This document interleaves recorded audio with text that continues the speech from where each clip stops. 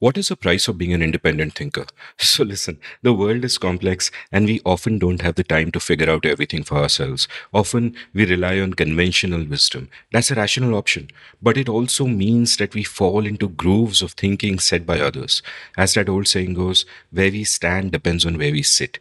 You could be born in a religious family in a small town in UP and imbibe those values. You like your people, you want to belong, and so you become one of them. You're conservative, their other is your other. You soak in all their values. If you're a woman and being modest and demure is prized, you become modest and demure. An independent thinker in that environment would be a heretic and even considered a bad person. Similarly, if you're studying in an American university, there will be pressure on you to be woke. And to me, wokeness is the opposite of liberalism. Wokeness begins where liberalism ends. As a classical liberal, I put the individual at the center of my thinking. Wokeness embraces group identities and simplistic narratives of victimhood and oppression with that one hammer for every nail. Again, if you dissent, do so silently or you could be in trouble. These are just two examples of groupthink, but all around us, in every domain, in every workplace, there is a pressure to conform. I've never conformed, and neither has my guest on this show today. He knows there is a price to be paid for dissenting from the herd. You may never find your tribe, and you may always be alone. But you can't change who you are. It is what it is. Welcome to The Seen and the Unseen, our weekly podcast on economics, politics, and behavioral science. Please welcome your host, Amit Varma.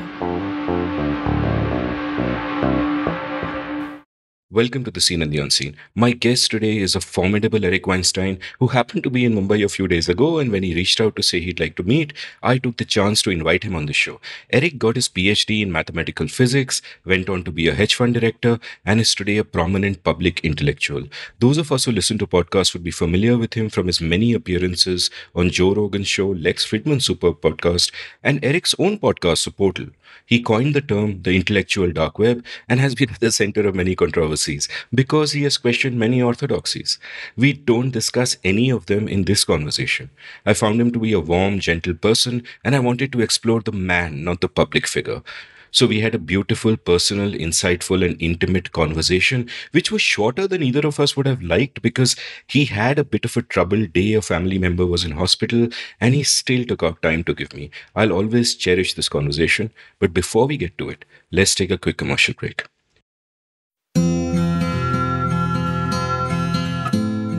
Have you always wanted to be a writer but never quite gotten down to it? Well, I'd love to help you. Since April 2020, I've enjoyed teaching 27 cohorts of my online course, The Art of Clear Writing, and an online community has now sprung up of all my past students. We have workshops, a newsletter to showcase the work of students, and vibrant community interaction.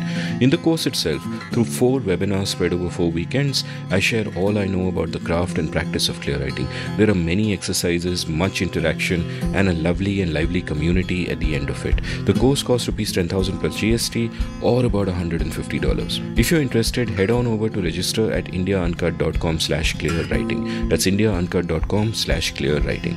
Being a good writer doesn't require God-given talent, just a willingness to work hard and a clear idea of what you need to do to refine your skills. I can help you. Eric, welcome to The Seen and the Unseen. I really appreciate it. Good to be with you, Amit. So before I ask my first question, if you'll indulge me with an anecdote which may seem unrelated. Yesterday I was chatting with a poet friend of mine named Vartika, and she told me about her dad who's in his late 60s. And she said how he had a pretty conventional career as a zoology teacher and all of that. But after retiring, he's gotten into the zone where he's trekking around, he's backpacking everywhere, he'll visit her in Bombay and then the fancy will strike him and he'll go off somewhere else. And I just found all of that entirely delightful, someone living life to the full. And then I went to your Instagram and I found this picture of yours from 1986 in Karjat, which, by the way, is interesting because I was in Karjat just last week, and next week, right after recording this, I'm going there for a few weeks to try and get some writing done. So, it's like everything coming full circle.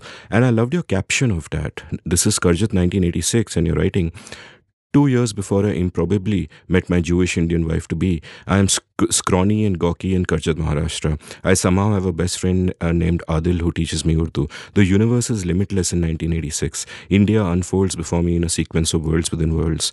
I remember wondering, will India govern my life? As it happens, it sorta did and sorta didn't. And in no way could I have expected. But for a moment in summer 1986, the world seems a limitless adventure, and all roads led to India, Chembur, Auroville, Warwan Valley, and Panjim in particular. I never knew that moment of limitless romance would end. If you are young, I wish such a moment of limitless romance and possibility for you to be wild, young, and free, for after all, it cannot last and will come to an end, as of course it must. Stop quote. And, I mean, of course, it will come to an end for all of us when we die. But, why did you feel that limitless romance is kind of gone? I'm kind of curious about that because you seem to me, from all your, public appearances, to be someone who is free spirited in a certain way. You're not tied down by convention. And yet, this post seemed like a very poignant lament to this time of limitless possibility. Sure. First of all, that's a cautionary tale about posting after midnight. I'm certain that something must have moved me to say so much in a public forum. It's hard for me to say. I believe that when you're young, you don't realize. I have a quote that I don't often share with the world, which is that potential is like sperm. You're not supposed to use all of it. So you're given limitless potential, but you actually have to particularize it to something. You're not going to learn all the world's languages nor all of its cities. You're not going to have all of the experiences. And I think that in 1986, I was completely unprepared for India in particular. It's interesting to get to the age of 20 and get hit with an experience of a world that is so powerful that it changes everything about you. And one of the things that I find in the States is that people who make India a large part of their life, who don't grow up here and who don't have a historical connection to the subcontinent, is that they tend to come for spiritual reasons. And that was not what drew me to India in any way, shape, or form. So I've never been to, Varanasi. I've never thought myself to have an ancient Indian soul. I've always been an outsider. But the vitality and the complexity and the cosmopolitan nature of India within India was intoxicating. And one of the things that I liked most about the experience was getting hit with the idea that I didn't know how to eat. I did not know how to go to the bathroom. All of my intuitions were wrong.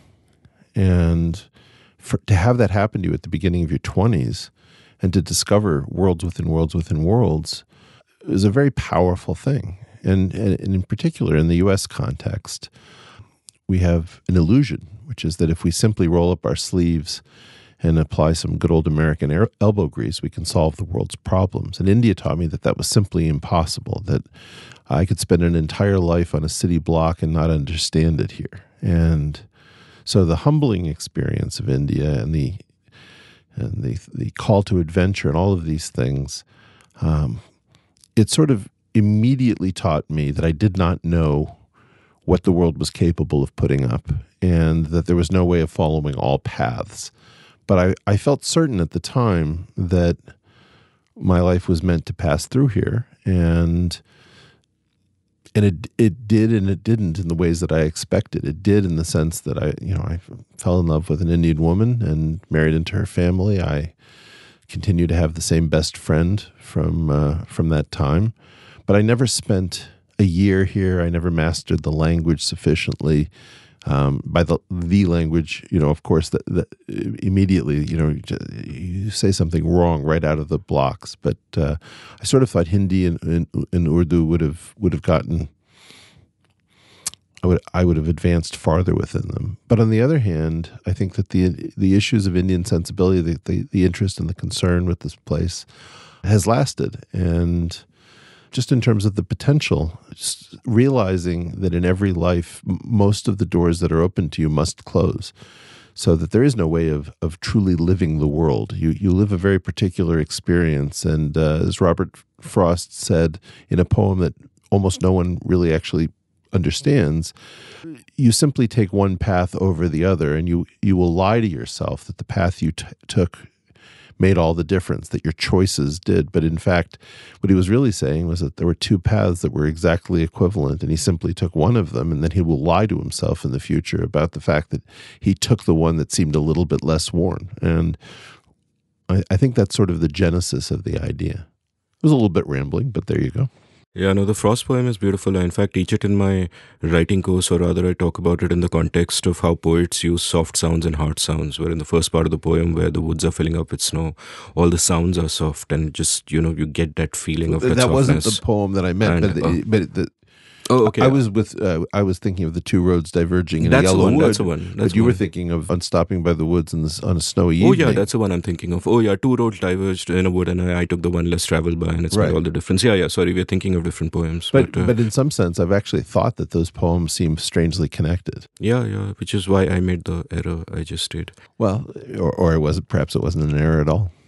Perhaps it wasn't.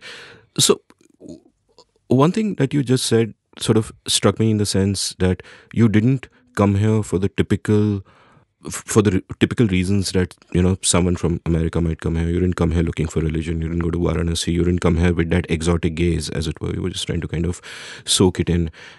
And I'm wondering how taking this temporary road at that time, just coming to India with an open mind, how it changes the person you become. Because I would imagine that not only would it make you a different person from the person you would have been if you hadn't come, but it would also make you a different person from the person who comes with that exotic gaze and everything is something outside of you, and then you go back and it's back to life and all that. It's interesting. Even the concept of the exotic gaze is, I think, misunderstood. And of course, I could be wrong, but Indians tend to exoticize India themselves. And this issue of the cosmopolitan India from within is not understood. I think that I've seen very few fellow Goras wandering around South Bombay for the last week. On the other hand, it's the most multicultural city you can imagine, even if everyone happens to be Indian. So I think that there's a weird way in which you can't actually escape what you're saying is the exotic gaze. And what we typically call Orientalism in the West and the fetishization is in fact an internal fetishization. So that I think that, it's once again a situation in which if you're really open to the place, it teaches you that you can't escape these things. And even if you don't come for the spirituality will come for you. There's no way to avoid it.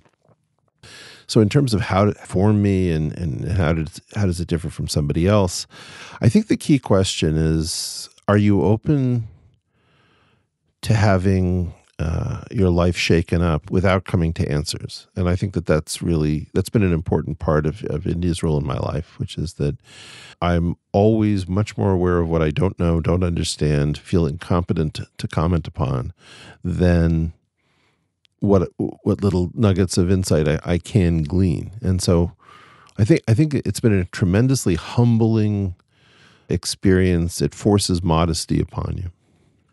I'm also struck by the word you used, that you were an outsider here. And I felt that in pretty much everything I've done in my life, every field I've been part of, I felt like an outsider. I'm not part of the mainstream. I'm doing my own thing. Sure. Might get respect and all that, but an outsider. And I just wonder if there is someone called, if it's a question of just character or personality, that you're just a congenital outsider. Like in your career, from the outside in, just looking at everything you've done, it would seem, whether it's in academia or wherever you were, is it correct to say that you were perhaps a little bit of an outsider till perhaps at a later stage, you were part of your own little band of outsiders?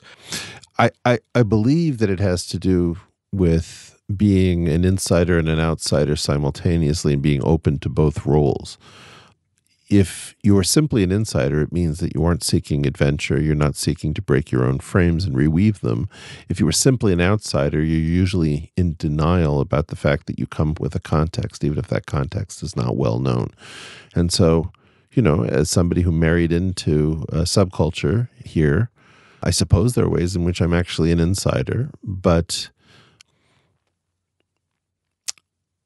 I think But what I'm getting at is not just in the context of India, no, but is there a certain kind of person who is condemned or destined to always be an outsider just because of the way that you think? Which, sure. I mean, I think, one of the interesting things, for example, is that in our country, the United States, Barack Obama probably became president because he was perennially outside. So the only choice was to lead. And we perhaps accepted him because he was black and white. He was Muslim and Christian. He was, at turns, foreign, having grown up in Indonesia, and American, but, sort of tangentially so, where Hawaii was one of the last states to be admitted to the Union. And he had so many different fragments of identity that in some sense he was qualified to lead a nation whose identity was itself fragmented. And so even if the people that he led often had a much more coherent identity, the person who is forever, well, look, I just had my stomach defeated by a Thali restaurant called Thacker's, right? Which you probably know, chapati. yeah. And it's so many different fragments of a meal that are put together on one tray and constitute a meal. But really, it's an assault of the senses, in which everyone eventually admits defeat. I think, in some sense, that fragmented identity is an identity, and it's a common enough one. But because everyone's fragments are different, we never meet somebody whose shards are similar enough to our own. I remember once seeing a movie called Total Love TLV out of Israel. And somehow it wove together India, Israel, and Holland, where we had just been. And my wife and I sort of stared at each other because somehow these shards matched our shards at that moment. Where it's a tremendously unusual thing to have a fragmented identity match that of another. In another of your Instagram posts, there's a picture of you in 1989 and you're in Kyiv, right? And some of your relatives have kind of come over, and it's a very touching picture, and you're looking very young and you're kind of posing with them. And it's a black and white picture, if I remember. And you talk about how you straight away felt in what was then the Soviet Union. You straight away felt at home, Yeah. right? I want to ask about what that concept of home is for you. Sure. Because for some people it could be a particular place, maybe a particular place at a particular time. For some people there's a larger sense of community that ties into it. In your case, you're Jewish as well, which plays into all of this. Tell me a little bit about what is your notion of home and what it means to belong. Well, very often it has to do with the things that you've hugged closest to your breast, and the shock of finding out that they had an origin in some thing that you did not know. So I remember being in Kiev and finding out that certain sort of Yiddish phrases that had no use or utility in the United States were still used by my relatives over there, and sort of the shock of figuring out that people you had never met are actually relatively close family, and that the culture did not die, and that you came from a context that you knew not, is shocking. And by the way, a similar thing oddly happened here, where before I met my wife, I really came over to be with my friend Adil's family and the Abdullali clan. So we happened to be recording proximate to Bandra, which was the home of the great ornithologist Salim Ali, the Birdman of India. And the Abdullalis were very active within the Bombay Natural History Society. And they maintained all sorts of forgotten songs that my family, in fact, would sing. They would call these Kahim songs because the family maintained a large compound on the beaches south of Bombay near Alibag. And I was playing harmonica, which is not an instrument that many Americans play, and where it's called mouth organ here. And the patriarch of my friend's family, Shamoon Abdullali of blessed memory, there was an instant connection. And the transcendence of the particulars, Jew and Muslim and Indian and American, all this kind of stuff, you just the superficial identities can sometimes melt away, and you're left with the deep differences and the deep similarities. And so there was no way in which I was part of this this family, but I was also accepted because culturally there was a great deal of homology that had been undiscovered.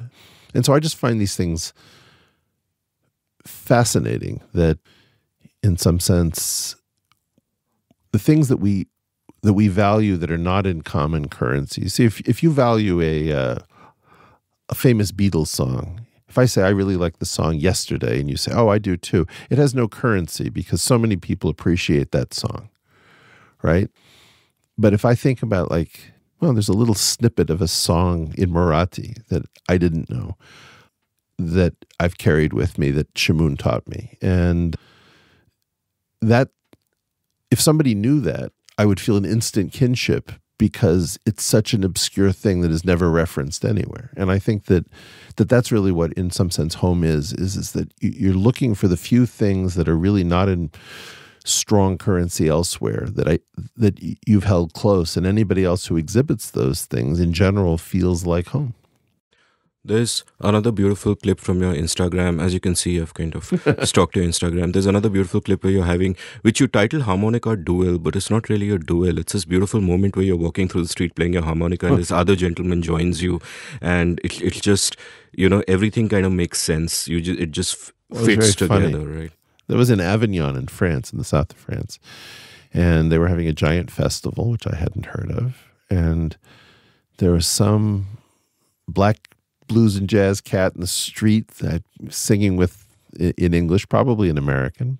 And, we have France, in some sense, to thank for rescuing the careers of so many American black musicians who couldn't earn a living in the States. And the French really appreciated it. And the French were, of course, early, maybe the first non-Americans to contribute to the canon. I'm thinking of Django Reinhardt, who was a famous Sinti or Romani musician, and to a lesser extent, his fellow musician, Stefan Grappelli.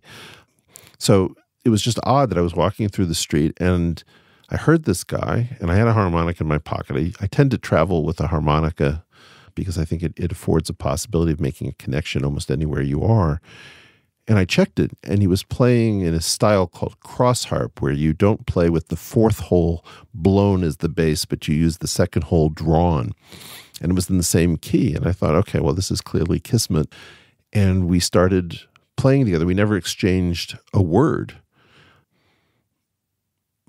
But I to this day, feel a kinship with this person, like almost an as if friend. And it's not a friendship in any significant way, but what are the odds that two people in the south of France would both have the same harp, play in the same style, and be able to communicate in under a minute? It's kind of absolutely magical, and I've realized over time that you might value deep friendships that last many years, and those have their place, but sometimes you can have a chance meeting, just one conversation, and you remember that, or one moment of connection like this. And I want to also ask you about time, which is something I think about. Like, I'm in my late 40s. I'm, I think, 9 years younger than you. And when I was young, when I was 17 or 18, it seemed as if 40 was really old. You romanticize the rock stars who died at 27, or then the guys who died at 33, and you thought, man, that's really old. That's a long way away. And at the same time, while time seems to be very vast, the world seems to be very small and controllable. In a sense, it's your oyster. You feel that you grok everything, you understand everything. And I found that as you grow older, one's understanding of time, at least my understanding of time, just changes. Like I was chatting with a guest of mine, and I realized that his year of birth was closer to World War I than to his current age, right? And which is so in your case, they're almost the same. I think you're born in 65, right? So whatever. But 20 years shifted from the end of World War II. Yeah, exactly. So it's, how does, do you think about this? Like, then what happens is, earlier when we are young, a century seems like a long time. At this age, a century doesn't seem like such a long time. It seems like, just as in many of our cases, the years and the decades can just pass by in a flash. It might feel that a lot of the differences that seem so big are not really big differences, that we are all the same people, we're all coming from the same place. You can find that moment of connection in Kiev, in Mumbai. Yeah. I really agree and disagree with this very strongly. I made the point I think on the Rogan podcast, maybe the last time, that between 1902 and 1952, it seemed like 10,000 years.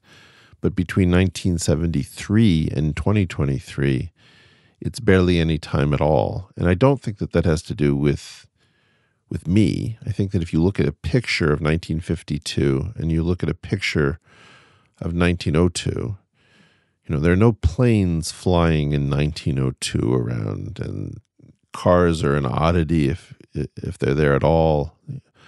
Frozen food hadn't really, so much changed that I brought up that a Civil War veteran lived to see the first hydrogen bomb exploded.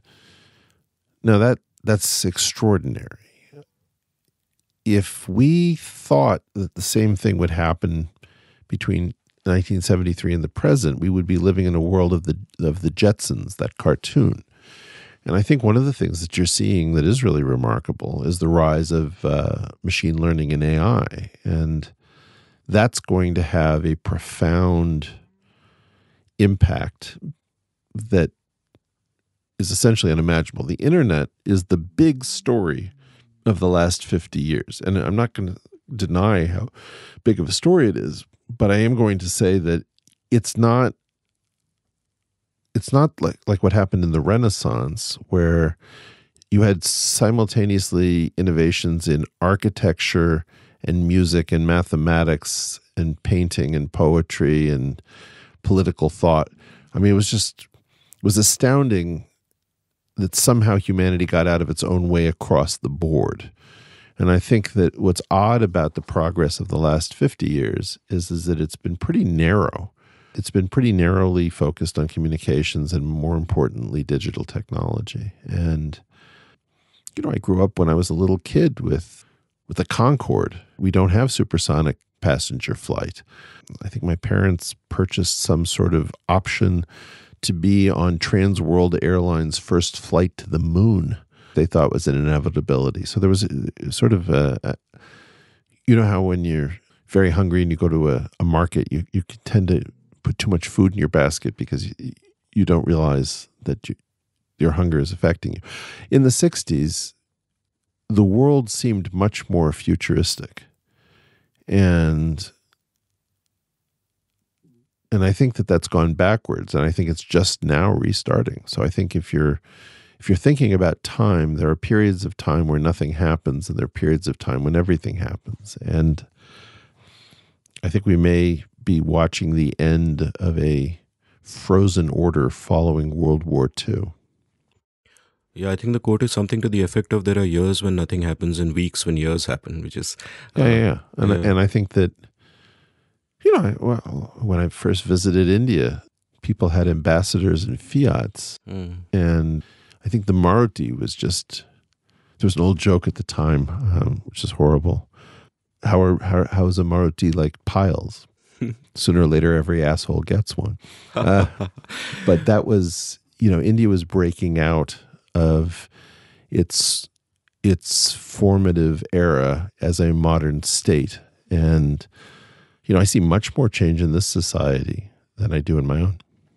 So let's take a digression and a slightly heretical question, and I'm really thinking aloud here. Careful with the heresy, because this is a pretty combustible place, but let's go to it. Now this is, I don't think this will piss people off, but so here's my thought, that the number of people who are alive today is much more than ever before.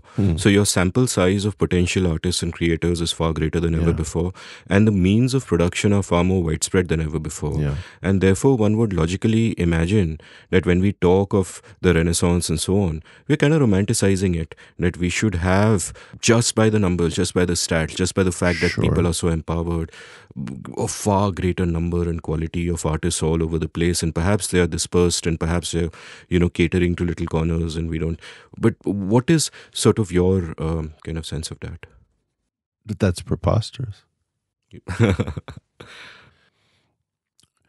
I don't think it's the number of people. I think it's how few people are catalyzed to do something great, and what catalyzed the greatness. I think we're blind at the moment to our own potential, because A lot of what happened was something I call Umwelt hacking. The Germans have a concept that the Umwelt is what you can perceive in the world. So right now we're bathed in Wi-Fi, but we need our phones to tell us what the names of the Wi-Fi networks are because we can't perceive them. They're not in our direct Umwelt. So we would call our phone a part of what Richard Dawkins called our extended phenotype, and our extended phenotype can perceive the world. Well, when you have a telescope and a microscope and an MRI and you can look inside things and make the fast slow and the slow fast so you can actually watch, you simply see a lot more.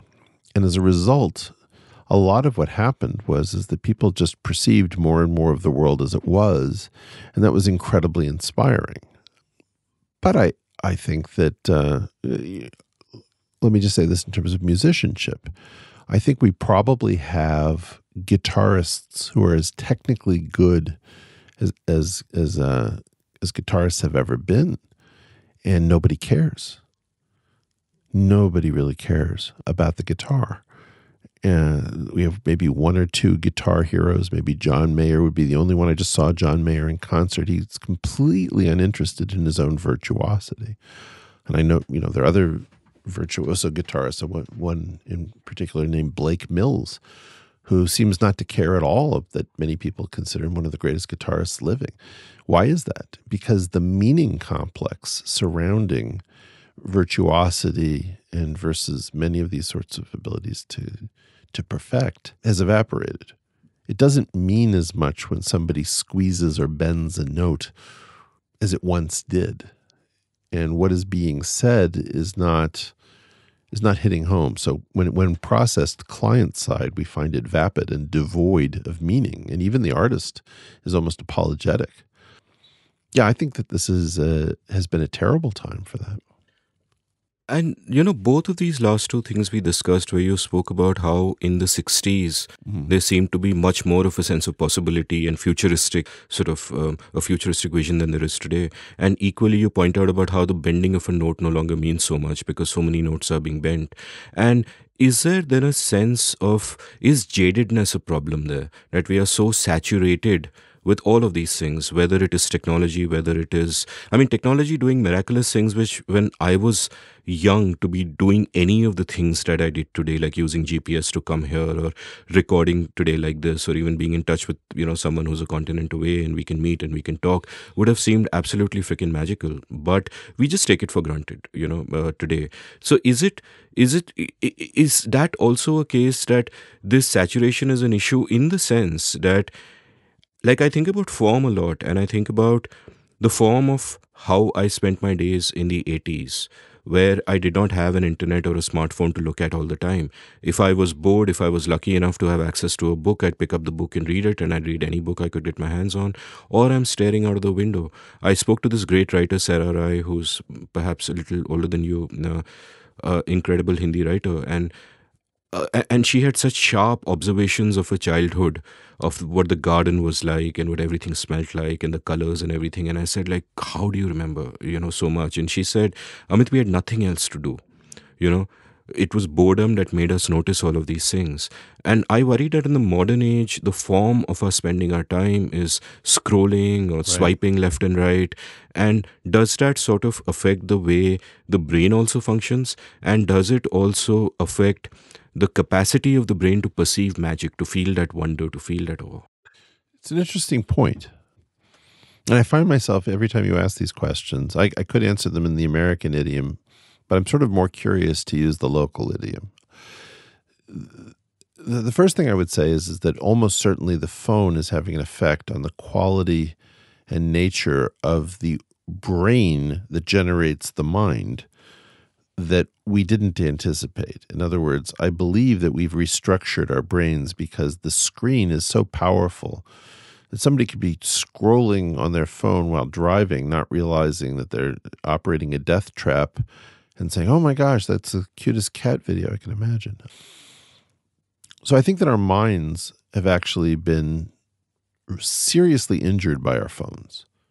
And to call them phones is also bizarre. It's some sort of God tablet that allows us to implant memories from other people that never happened to us. So I have a fairly clear idea what it's like to bungee jump, even though I've never bungee jumped, or to dive with sharks, or whatever it is. I've had all sorts of experiences that aren't mine, and I'm bored instantly. I mean, after diving with sharks, bungee jumping, I'm suddenly in a dance number, and then I'm kite surfing, and so you're having all of these experiences that aren't yours, and your brain is being restructured, and you find that your attention span has now become a barbell. You either can barely make it through a tweet, or you want to watch something with the most complicated character development ever put in a visual medium, like Game of Thrones or The Sopranos or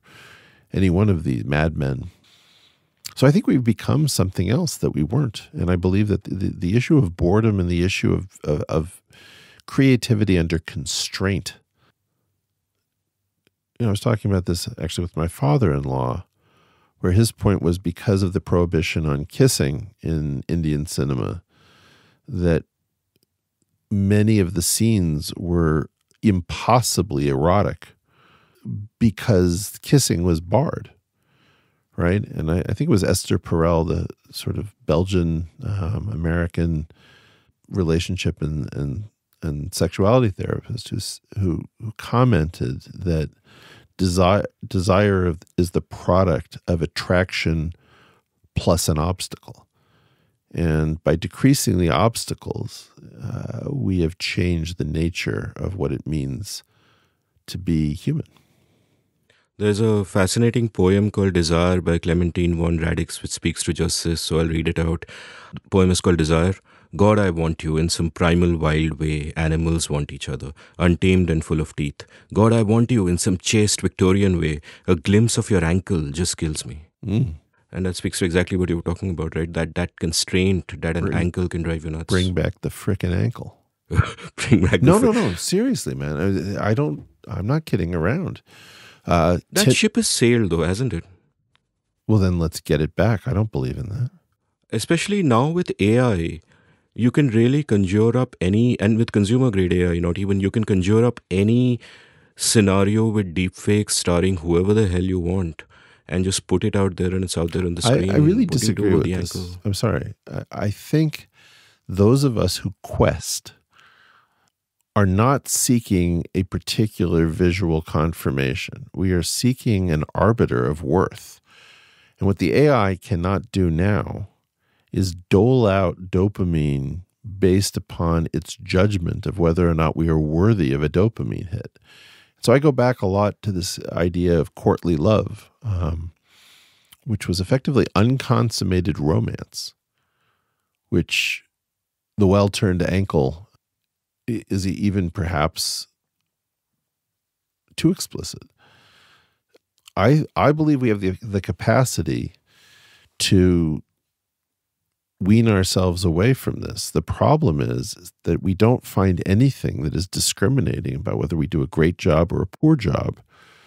And as a result, in particular, men are not feeling masculine because there is nothing that actually discriminates about whether a man has been worthy.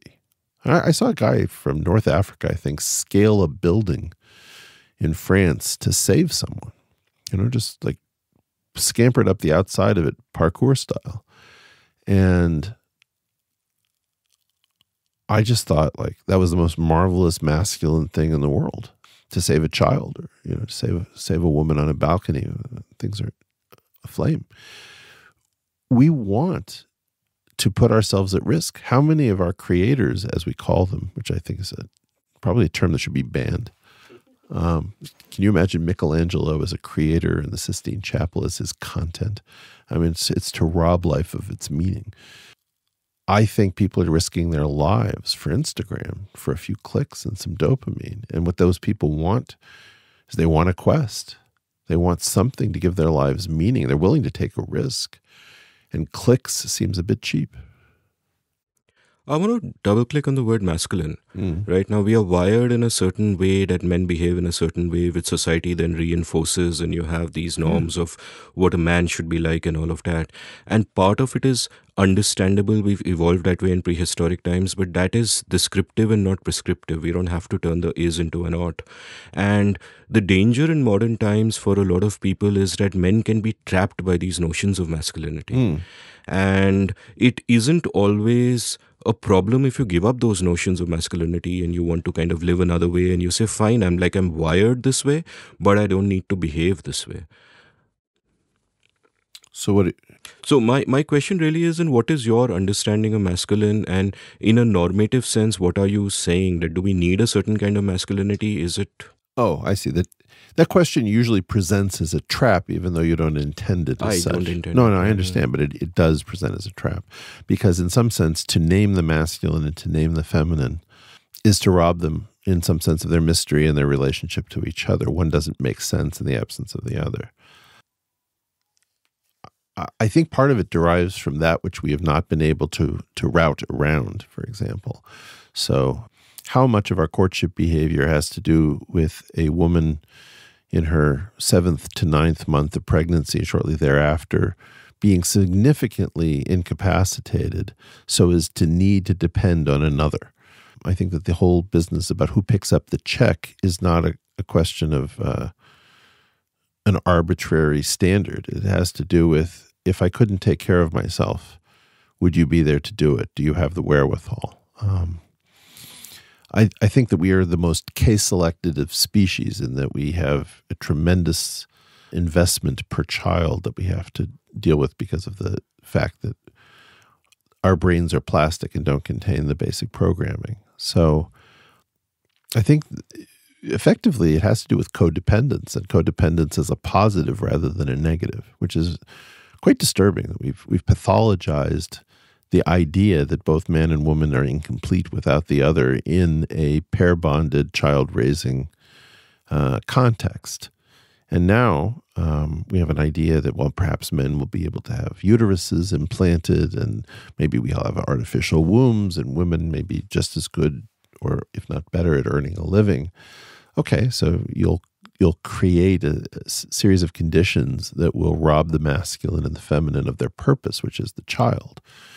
And I think really, societies that work backwards from babies, and societies that don't work forwards from pleasure. In other words, pleasure has to be put in the service of the baby. So when I think of sort of the Enlightenment project, and when I think of culture in general, I see there being a tussle between sort of two impulses. And one is the impulse for culture to reinforce our programming. And of course, many aspects of our programming are contradictory and so on. Yeah. But culture reinforcing our programming in the same way that, as paying the check being an example of that, for example. But at the same time, it can also act to mitigate our programming, to sort of mitigate, to paraphrase Steven Pinker badly, the worst demons of our nature. And that to me also seems like a useful exercise. So are you saying that at some point you have to draw a line that we can tamper with human nature up to a certain point, or we can mitigate human nature up to a certain point, but if you try beyond a point, then we are going to run into trouble, is that? Well, I think that what you're bringing out is that whatever it is that our original programming was intended to do is not necessarily the best, right? So this is the so-called naturalistic fallacy, that the world around us is soaked in blood and is largely about murder. So I don't want to claim that whatever it is that existed in a state of nature before human nature was privileged. But I think what it is it's a series of load-bearing structures. And if you take one out, you have to replace it with something that is a better load-bearing structure. The current vogue for, I don't know how to describe it exactly, knocking out load-bearing structures that you've decided are immoral without replacing them, without taking the burden upon yourself to make sure that you have a better structure that is put in place before removing the old, is really the problem. The problem isn't progressing things. Many things have gotten much better. But I think what I see now is a mania for change without checking whether or not the load-bearing nature of the previous structure has been replaced before the demolition Can you of. give me an example of load-bearing structures from the past? I mean, but without necessarily talking about the ideological excesses of the Sure. modern time, but just from the past to get a sense of what do you mean by load-bearing structures? I forget which French philosopher, I should know this because one of my favorite quotes was a quote that actually really liberated me. It says that a nation is defined to be a group of people who have agreed to forget something in common. Wow. Yeah. And it solved a lot of problems for me because I had always assumed that people were forgetting things about our true nature, and that if I could only remind them of them, we would become better people, like, the U.S. Adventure in slavery, or the Indian adventure in caste, whatever you want to put in that place. Now, I don't have any love for the fact that our founding documents in the U.S. said that we hold these truths to be self-evident, that all men are created equal and endowed by their creator with certain inalienable rights. My feeling about that is that that was a fiction. You had slavery while that was being written, but it was a load-bearing fiction. To knock that out, this woman, what's her name, Nicole Hannah-Jones, who had this 1619 project. She just tried to knock out the founding fiction of the country without putting in place a better fiction, because it has to be a fiction. There has to be, in some sense, a denial of reality. And I just find that incredibly destructive. Or, if you're not very careful with atheism, it's one thing to remove a claim that one knows the mind of God. It's another thing to offer nothing in return, to not offer a vision of how to organize our morality, to how to stop the infinite chain of whys from resulting in relativism that leaves an ungovernable planet. I think you can arrive at morality through reason, and I think that infinite chain of whys would also exist for a religious person. I mean, it are you what's your relationship with Well, I'm an atheist who prays. I don't think it's as easy to do as we all sort of intuit. We all think, well, if I choose atheism, I can choose also to be moral, and you can. But I think about my friend Sam Harris, and I think Sam is a pretty moral person. What I don't think is that there is a need to be moral. Once you decide that there's no one here and it's a question of human flourishing, who's to say what human flourishing is? Does Hannibal Lecter get a vote as to what human flourishing actually means? Maybe human flourishing is someone else's pancreas with a fine Chianti. which is a fine image, but as far as I didn't visualize it.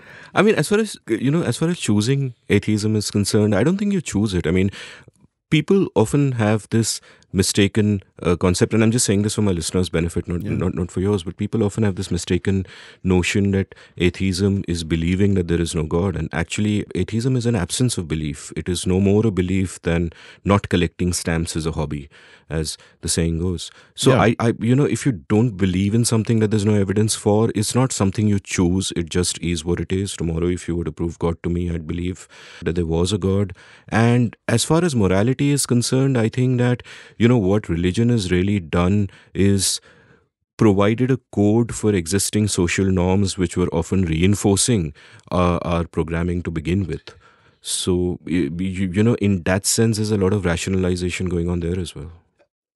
I've been through that, and then I ended up somewhere else. That was not my final. Where did you end up, Eb? I ended up believing that it's a lot harder to get rid of religion. And I don't really just mean belief in God. I really mean religion. No, I mean, I agree with you in the sense that I understand that it fills a lot of holes. And what do you do with those holes? I'm worried that it's much more load-bearing than that.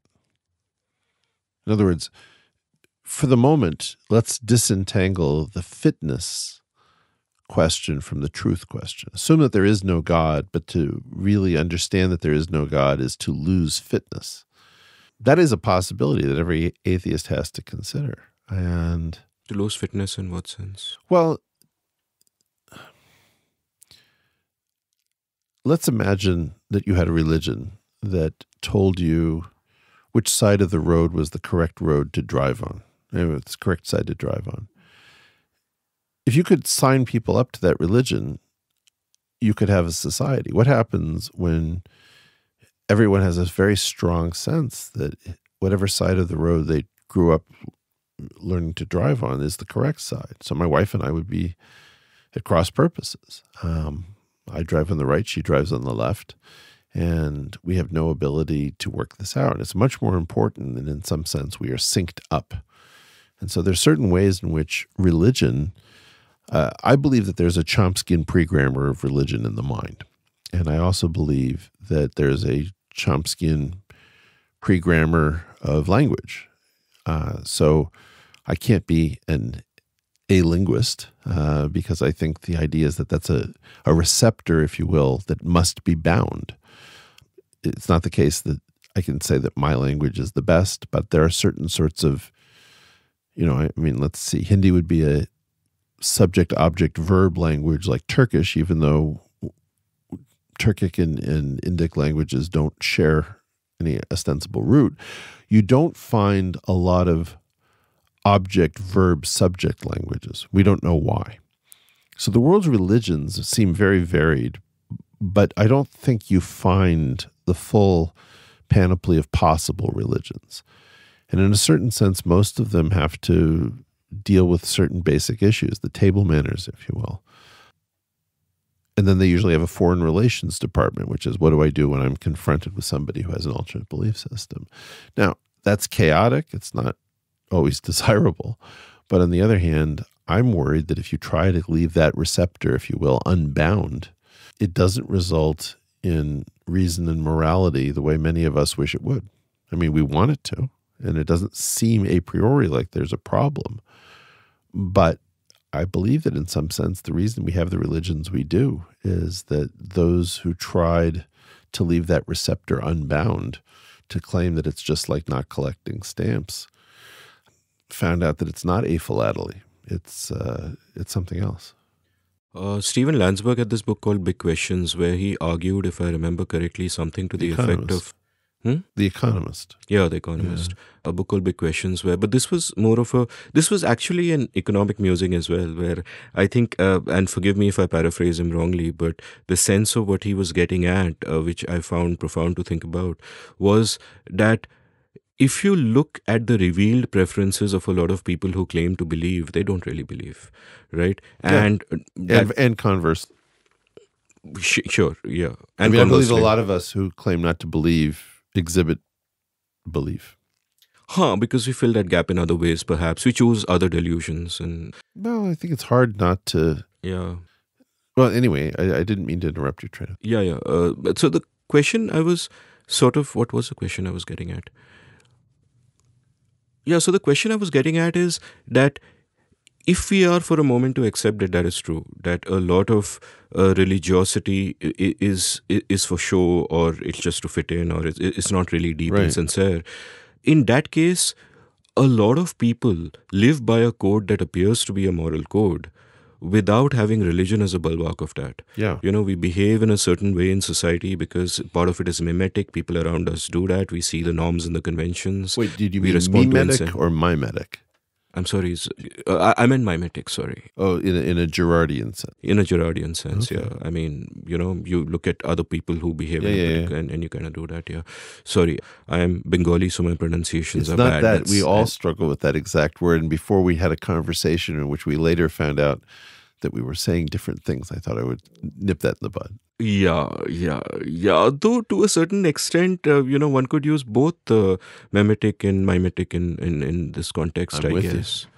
Yeah. We need new language, sir. Yeah.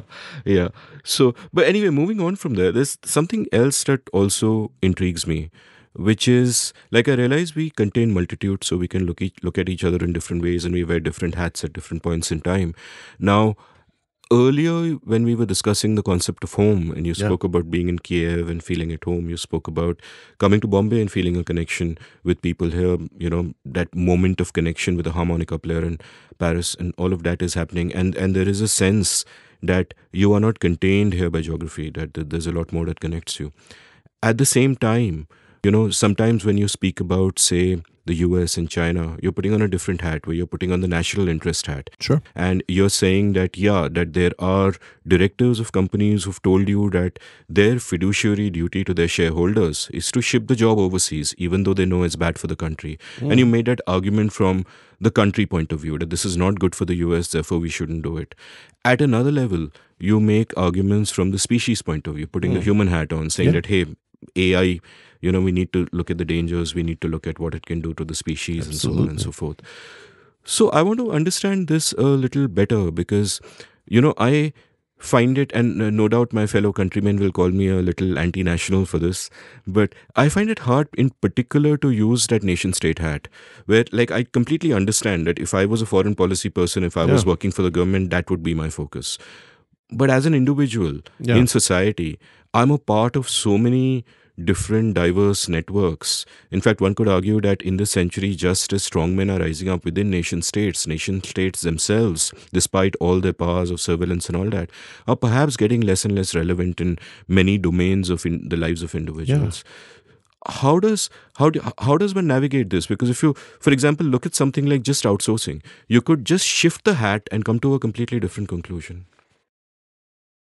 Well, but it's the question of the multiplicity of selves. I mean, for example, I'm the one, I think, who coined the phrase xenophilic restrictionist. Explain that. Well, people are very confused that I want fewer immigrants to the United States, and yet I seem to be obsessed with foreign cultures, languages, foods, national identities, because they have some kind of crazy idea that if you appreciate those things and if you're drawn to them, you should want as many people abroad to come to your country. And it's completely nonsensical. Clearly, it's a nonsensical thing. But I think what people don't like is they don't like the image. Very often somebody will say to me, hey, I'm an H-1B, so of course you hate me. I say, no, I've actually tried to write letters on behalf of many people to sponsor them. But you're a restrictionist. Like, yes, I want to be frustrated in my desire. I want to adopt all the puppies in the world. But I know that that would not be a good thing if I took all the puppies in the world and I raised them myself. Likewise, I don't want all of the foreign cultures to mix together in my country so that my country suddenly swells with everyone on earth and all of these cultures become de-individuated. I really appreciate the Turkish language and Turkish food and Turkish culture, Turkish art music. And the same way I really appreciate Hindustani classical music, as I appreciate Western classical music. And to a limited extent, I appreciate, the tabla beat science or, Yehudi Menuhin and Ravi Shankar trying to get together. But I didn't actually think that was such a successful meeting of the minds. I mean, sometimes you get something truly remarkable. But oftentimes, if you just pour all the colors in your paint set into one bucket, you don't end up with rainbow paint. You end up with something that's kind of homogenous and not that very interesting. So I think we have to just understand that we're divided against ourselves and that dialectics are everywhere and that most of us are not good at acknowledging them. So either we penalize ourselves for hypocrisies or we go all in and have a simplified position that can't possibly carry the day. And I think that that's sort of the state of affairs, is that I believe that there's tension within the self and that those tensions are to be cherished and recognized and accepted, and that we should not push everything towards artificial synthesis or saying, well, is it thesis or antithesis? Pick a side. I think it's to cheat yourself of the purpose and the meaning of a human life. So very often what I want is at odds with itself. Just to double click on that phrase you used about the de-individuation of cultures and how you don't want sort of, and I couldn't make out there whether you're making the argument against immigration from the point of view of the nation state or from the point of view of cultures itself. Like, do you think there is a danger that cultures can get homogenized Yeah. if they are in too big a melting pot? Is that sort of the worry? Sometimes the homogenization is fantastic. Sometimes it's terrible. For Sometimes, example? well, let's take a stupid example. Hindi and Urdu are clearly two very related languages, but the word choice often really matters. So I keep the example of, do you say kitab or do you say pustak? By the way, forgive all mispronunciations. I didn't grow up with your phonemes. I mispronounce as many of these words as you do. So you're it's too good. kind, and perhaps you could stand for a little bit more honesty. I think that sometimes the shadings really, they really matter. And I like to have access to them all if I can, but I'm also aware that somebody has to maintain these original sort of source cultures. And then the combinations, are almost always the the most beautiful things. But it's tough. It's tough to discriminate when is the combination really working and when is it some forced thing that really ends up being an abomination. In a sense, Hindi Urdu is a great example actually for me to sort of push back a little, because it's an example of what happens where of forced divisiveness. Like, the politics behind this Right. is Hindi and Urdu in a sense were the same language at one point. You could call it Hindustani. It was a delightful mixture of influences from Prakrit and Sanskrit and Arabic and Persian and all of Right. that. And it was this beautiful, rich language. And then with the Hindu-Muslim politics of the late 19th century, you had a political project to build Hindi as something separate from Urdu. And that also led, especially as partition came and independence came, but through those decades, it led to a point where there was something called Shuddh Hindi or Right. pure Hindi, which was almost an artificial creation. And people didn't really speak like that. It wasn't spontaneous order that brought it about. It was almost a political movement that we will use separate words. We won't use their words, Right. their words, Urdu being associated Sure. with Muslimness in Pakistan and all of that. And the two words you gave, in fact, pustak and kitab, Yeah. pustak is a very artificial word. I don't think in everyday speak anybody says, like if they say, pass me the book, they won't say, yo, pustak de do. That'll be very weird. They'll write it in their exam. Right. But they'll say, yaar, yo, kitab de. So it's actually an example of how it's gone the other way. And if you look at the spontaneous order, what that was leading to was this common language which has influences from everywhere. Yeah, but we have different artificial language projects, right? I mean, Esperanto is the most famous of them. But for example, the emergence of modern Turkish from what was previously Osmanlıca or Ottoman, this was a political reform of Ataturk where he actually was in the unique position of being able to change the very orthography of the language from Arabic script to a modified Roman alphabet. And the language was regularized. So, that the hybrids were sort of purged. Now the French do this. They have a national sort of language police, if you will. And then there was the emergence of modern Hebrew, which nobody had really spoken Hebrew as an everyday language in thousands of years. I think we don't really appreciate the importance of the artificial. If you create an artificial lake in Central Park, the birds don't know that it's artificial. They stop there. If you sink a container by the shore, the corals don't know, and they'll create a reef out of it.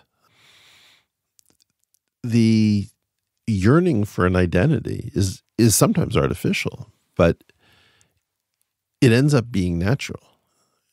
And it depends, sometimes you have an unworkable yearning. And so a word doesn't take. I've been really fascinated by the number of places where Bombay remains and the other places where Mumbai has taken over. I've watched that in my lifetime. But I've never heard anyone sing Mumbai Meri Hai, right? I mean, the That's because you come here and stay in South Bombay. I think if you come to the suburbs, everyone will say Mumbai. No, I no, mean, but I you're don't have a saying, horse in this I'm saying race, that but the yeah, song yeah, is yeah. not mum mum mum mum mum by Benny Hay. Huh, but I mean, that's a fixed thing in time. But That's that's what I'm trying to say, hmm. right? Which is, if I say feeling groovy because the 59th Street Bridge song retained it, it's interesting to me that 20th Century Fox by the Doors and Foxy Lady of Jimi Hendrix have taken the slang word from my childhood for an attractive young woman and made it relatively archival and permanent. What did Foxy mean when you were a child? Oh, that woman was a fox meant she was a very appealing and sexually attractive young woman. You know, there was another song that has fallen into disrepair called Fox on the Run. But, you know, my father still uses the phrase, oh, she's a tomato for the same designation. So I think that, you know, very often what happens is that great art takes the ephemera of a time and makes it permanent. So yeah, these things, they rise, they fall, they come back. If anybody had said that Hebrew would come back into daily usage, it wouldn't have been anyone to take that bet. Which is why I'm kind of in favor of just letting everything mingle and letting societies and cultures mingle. And, I Sorry, but mean, the national aspiration is one of those things that just is allowed to mingle.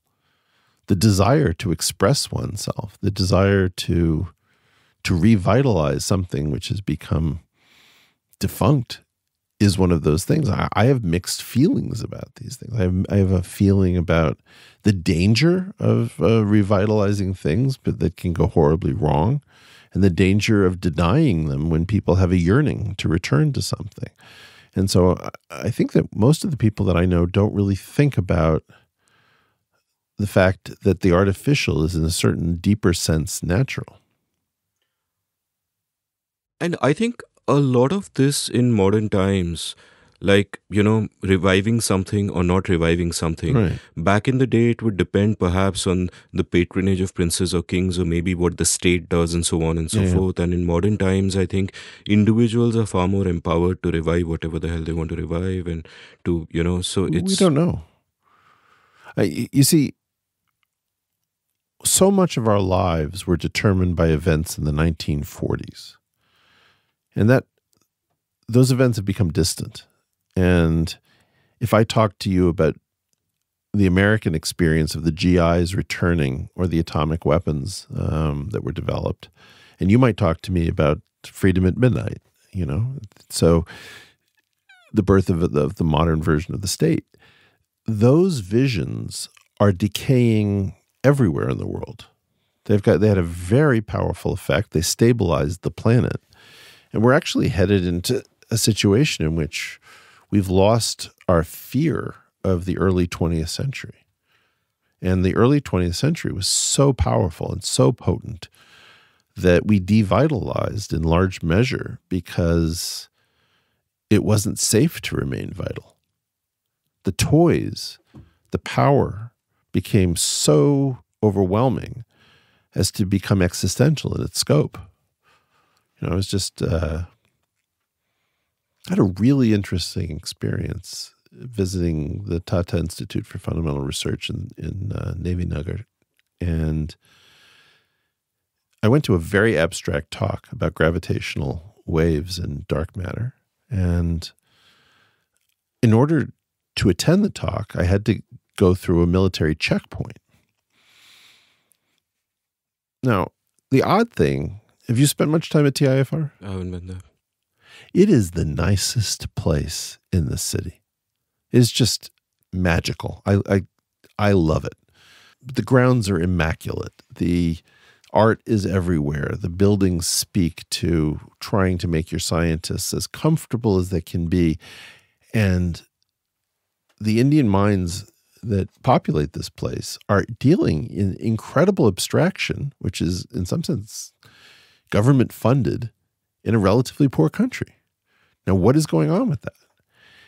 It took me a while to figure it out.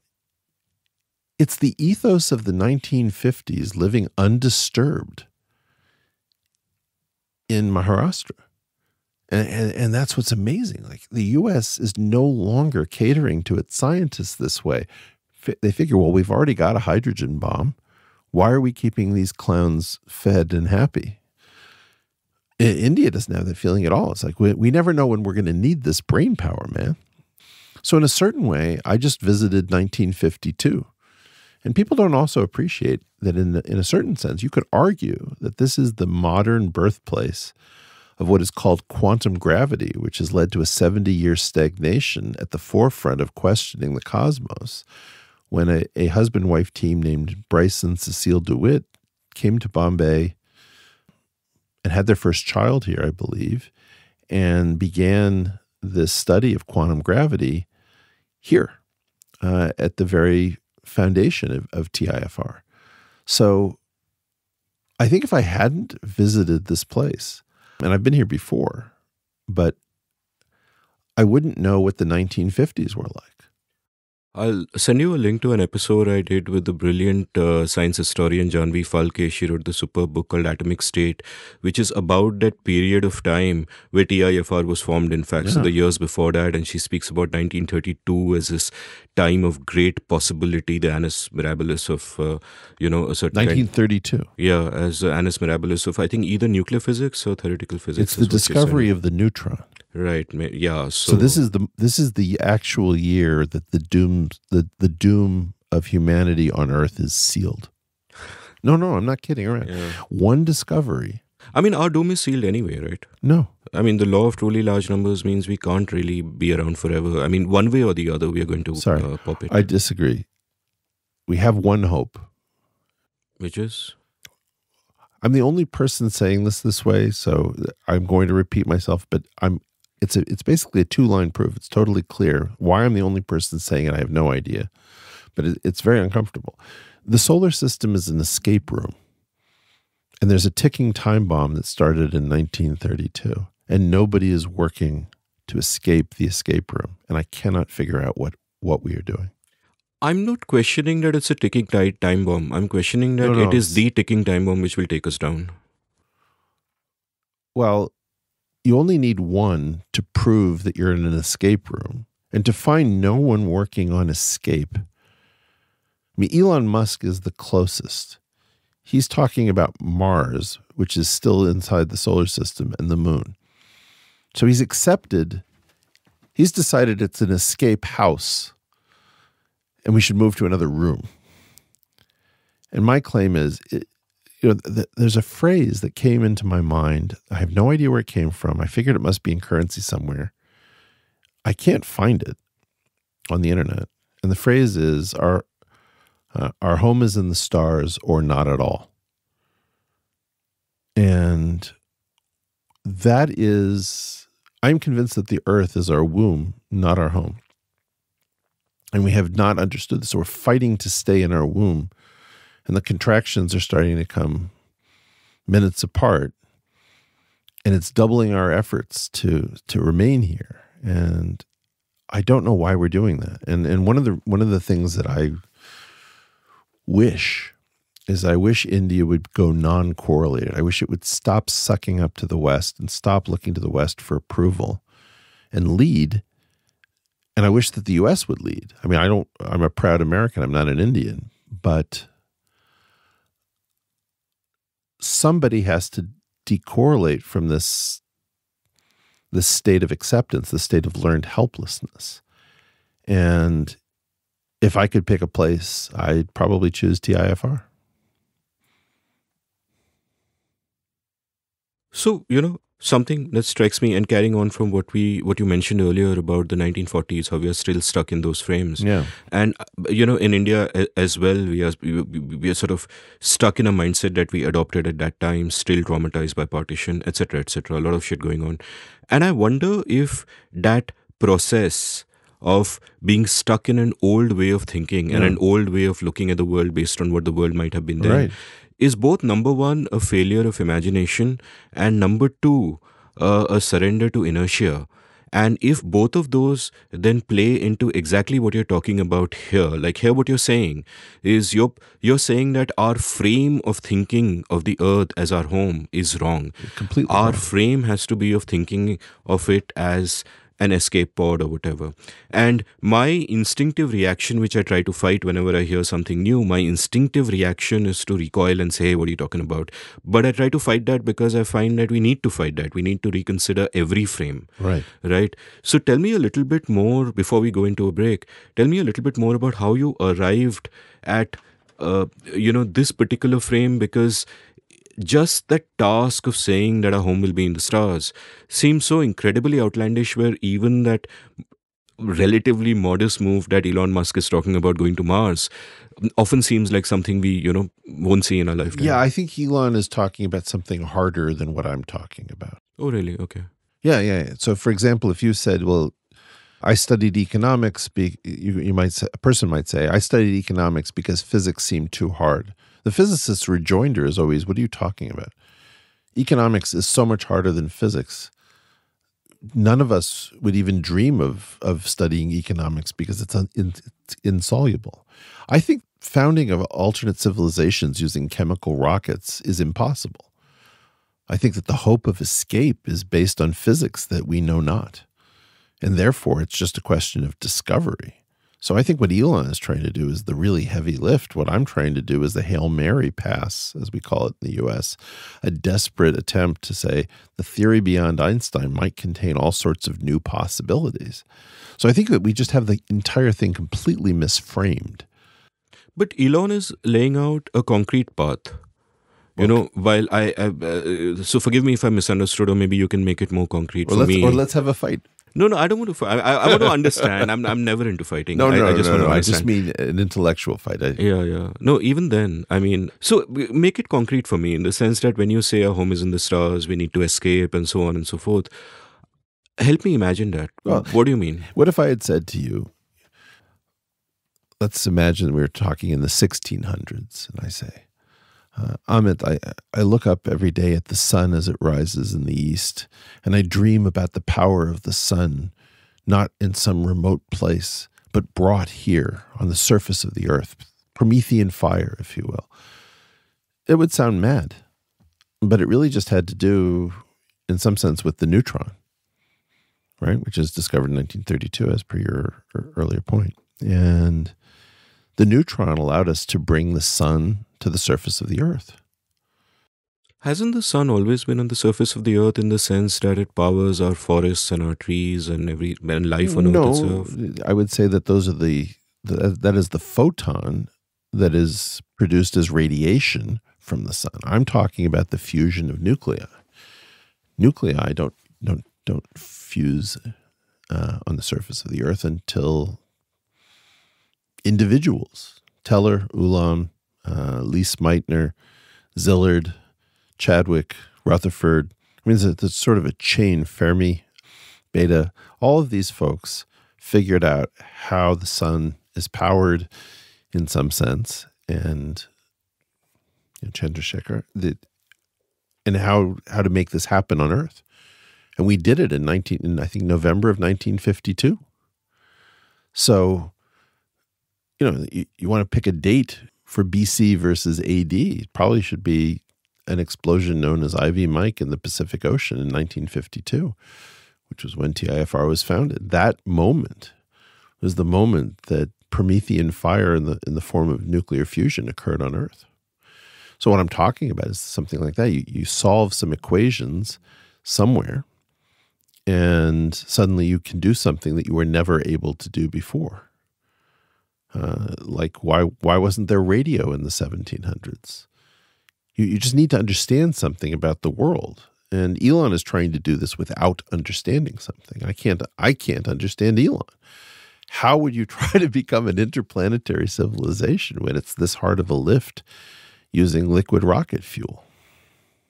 But isn't sort of the future technology you're thinking of in the space of unknown unknowns? Like today you can look back with hindsight and you can say, yeah, we did 1952, whatever happened, we did this, we did that. But before it happened, it was unknown unknowns. Are we relying on some kind of faith and our ingenuity to actually find that path forward? Is Well, that what? sure, there's a certain amount of faith, but we actually know that almost to a certainty that Einstein can't be the last word. We know that his equations break down in two places, one at the sort of beginning of time, if you will, which we sort of reference in the Big Bang, and the other is at the center of a black hole, which we call the Schwarzschild singularity. And effectively, when you get a singularity in the solutions to the equations, the most likely explanation for that is that you didn't exactly have the right equations, and you were able to fake it up until the point when you got down to zero size. So at the beginning of time or at the center of spatial collapse, the equations break down. And so that says, oh, there's a theory beyond. And to not seek that theory beyond with full vim and vigor is to capitulate, this is a poignant Indian story. We had a family friend, let's call her Auntie Janaki, and she was getting up there in years, and we went to go visit her.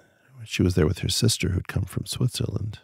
And she said, my body was failing, and I realized that we all have a finite amount of time, and I had led a good life, and the earth and I had finished our conversation, and I was preparing myself, and I was accepting this and that and the other thing, and I was being called home and all this stuff. And then her sister turned to us and said, yeah. What she needed was blood plasma. So I got her the blood plasma. Now she's fine. But I love the phrase conversation with the earth. Well, I don't know that she said that. I'm just making stuff up in the idiom. Right? Well done then. Yeah. So the key point being that we can poetically resign ourselves to our fate, or we can get the hell out of here and recognize that maybe our fate is to think this thing through. We started this clock. We led ourselves into the valley of death. And right now what we need is people to lead us the hell out of here. And, one of the things that I found very moving about the story of the founding of TIFR was the fact that this was a conversation between Tata and Bobby and Baba. And Homi Baba wrote to Tata and said, we need to do something. He said, done. I was struck recently that the world's top 10 individuals in terms of wealth had two names that ended in Ani, and there's no sense of that community outside of India. I don't think most Americans even know that that community exists. It is time to leave. It is time to save us all. And the right way to do that is through physics. And the reason that it's sort of an inexorable conclusion is that I think nuclear fusion is probably the highest leverage technology. You've had COVID? I've had COVID. Yeah, so have I. And I knew that you had, even though we've never discussed it, because it got into all of our lungs. Most probably that came out of a lab. And we're feverishly denying that that's true in the U.S. We treat everybody who suggests that as if they are a lunatic. That's changing now, I think, a little bit, and even those who denied it earlier are kind of gaslighting us and saying, hey, we didn't really deny it like that. Then let's get rid of these people. We don't need to talk to them again. Anybody who gaslights an entire planet when all of us become infected with their mistaken handiwork. I don't understand why these people are in power and they need to leave, period. The end. There is no more. I have no patience for this. You cannot gaslight an entire planet worth of people whose lives you shortened, whose IQs you lowered, whose children are worse off. I mean, this is an abomination, whatever it is. And whether it's China or the U.S., I don't care. But these people who gaslit us and told us it is racism to ask this question, they need to go into retirement instantly. That said, that shows you the leverage the technology has, right? People worry about the ICBM-like delivery of a thermonuclear weapon, but I worry that one day Tulsa, Oklahoma will simply cease to exist because the weapon will already be inside the United States. We've never seen a hydrogen bomb used against a civilian population, even if we've seen nuclear weapons used on 2 separate occasions. We are not prepared for who we are or what is about to happen. And the fact that the cost of this will go down and more nations will be able to do this, and soon maybe an individual will have her or his own H-bomb. This has been the period of quiet that precedes what is about to come.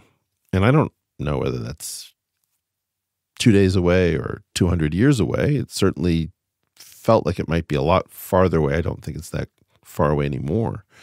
Whatever that thing is, it's about to happen because the cost of these highly leveraged platforms, whether it's bioweaponry or nuclear weaponry or even digital weaponry, these things are going to spread. And as they spread, more bad actors, more irresponsible actors will have these things at their disposal. So right now we're waiting with what mathematicians would call a Poisson process. These things will arrive. And the key point is that we all share an atmosphere. The Earth may be divvied up in terms of its land into different nation states. But to your point that you don't find nation states that powerful, the key thing that we share that we can't stop sharing is an atmosphere. And the atmosphere will carry radiation, it'll carry pathogens, and it will carry the costs of human-mediated climate change. And all 3 of those things are potentially existential. We need to diversify the number of atmospheres that humans have access to, because you can't afford to have all of this under one. Why is it, you and I have never met before until today, why is it that we've both had the same disease? You know, there's an island in the South Atlantic that I love called St. Helena. And I think St. Helena was COVID-free because they had draconian quarantine, and they were so isolated that they just didn't have it. It was a pathetic example of what is necessary to have COVID diversity. And eventually they had to capitulate because they need people to be able to move around. So they accepted that COVID was going to come to their shores. Right now, the most important thing is to increase the number of atmospheres that humans have access to some very large number. Most people accept that there's one, the Earth. Elon thinks there should be 3, maybe because you can create an atmosphere on the moon and on Mars. And I think that that's so hard to do with chemical rockets, it's almost not worth trying. But the real opportunity is to change the laws of physics and to see whether or not the theories beyond Einstein have the possibility of easy visitation to distant realms. I'll add a nuance to that and say right now the most important thing, given that it's 3:30 in the afternoon and you haven't eaten anything all day, is to feed you. So we'll take a quick commercial break. Looking forward to it. Take a bite and come Thanks. back. Long before I was a podcaster, I was a writer. In fact, chances are that many of you first heard of me because of my blog India Uncut, which was active between 2003 and 2009 and became somewhat popular at the time. I loved the freedom the form gave me, and I feel I was shaped by it in many ways. I exercised my writing muscle every day and was forced to think about many different things because I wrote about many different things. Well, that phase in my life ended for various reasons, and now it is time to revive it. Only now I'm doing it through a newsletter. I have started the India Uncut newsletter at indiauncut.substack.com, where I will write regularly about whatever catches my fancy. I'll write about some of the themes I cover in this podcast and about much else. So please do head on over to indiauncut.substack.com and subscribe. It is free. Once you sign up, each new installment that I write will land up in your email inbox. You don't need to go anywhere. So subscribe now for free. The India Uncut newsletter at indiauncut.substack.com. Thank you. Welcome back to The Seen and the Unseen. I'm chatting with Eric Weinstein about his life and a lot else. And, we spoke about a lot of big ideas before the break. And now I'd like to sort of know a little bit more about your life. So, tell me about your childhood. Where were you born? What were your early days like? I was born in LA, and then I ended up, I would say that some of the major determiners of where I ended up were my grandparents and learning issues. Explain those. I find school almost impossible. And people have an idea that if you're smart enough, school is easy. It's just not true. It's like if you're good at music, you should be able to read it and never anticipating a blind musician. So I would say that probably my learning disabilities, as they were called at the time, were really central to how I became different from other people. I often feel that, one of the, like, there are many frames that we operate within which are artifacts of a time gone by. And I think the education system really is one of those where, created really in the early 19th century, you're having kids of the same age study together for a certain set of years and you're churning out workers for the Industrial Revolution. And it makes absolutely no sense to me because you're asking a fish to compete with a monkey by climbing a tree, and that just doesn't make sense to me. It's interesting. I think as early as the late 1800s, this was actually widely recognized. If you think about, are you familiar with the Major General song from the Pirates of Penzance? No? Nah, I'm sorry. It's a patter song of Gilbert and Sullivan, and Gilbert writes the lyrics, I am the very model of a modern major general of information, animal and vegetable and mineral. I know the kings of England, and I quote the fights historical from Marathon to Waterloo and order categorical. And it's a story of a general who has useless information in his head. And then in the final portion of this song, he starts talking about the fact that he has no real knowledge of the military. And so it was a song about British promotion through educational attainment outside of the specific competence for which one was being trained. There's a similar song from the HMS Pinafore, which I guess preceded it because the song references it and breaks the fourth wall, about someone who polishes up the handle on the big front door of a law office and becomes the ruler of the Queen's Navy. And I think we've really been in a situation for a long time where education hasn't made sense, but it continues because it's useful for weeding people. And so while it doesn't really teach you what it claims to teach you, it doesn't prepare you for what it promised you it would, it does come up with an arbitrary system of tasks and see who's better at solving them.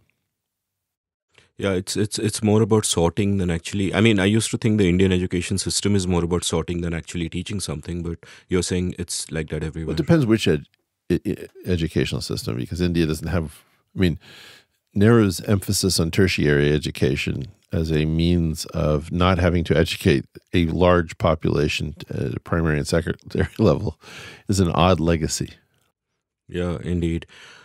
Tell me about your relationship with music, because you play a lot of it in your Instagram videos, and you really seem happiest when you just got a guitar in your hand and you're kind of doodling. You've spoken at different times with great passion about, for example, when you spoke about Eddie Van Halen, you've spoken about how he connected with your head, your heart, and your loins. Yeah. And that just feels like a complete kind of sensory emotion or a complete kind of love, which really very few things give very few people. So tell me about your love for music. Well, I think music is just, none of us know why it's there. We don't know what its importance is. And as a result, the fact that it has a strongly analytic core that you don't really come in contact with unless you play it and analyze it.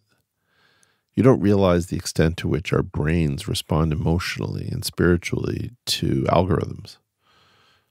So it's a very weird way in which people don't know why a song makes them feel what it does. The musician who does have an idea of that, first of all, doesn't have complete knowledge. They just know that certain behaviors produce sadness, happiness, etc. And I don't know, it's very strange. I used to think that music should not be in the arts department of a university. It should be in the science department. Because there's so much that can be said, particularly harmonically or rhythmically. There's not a lot that can be said analytically about melody.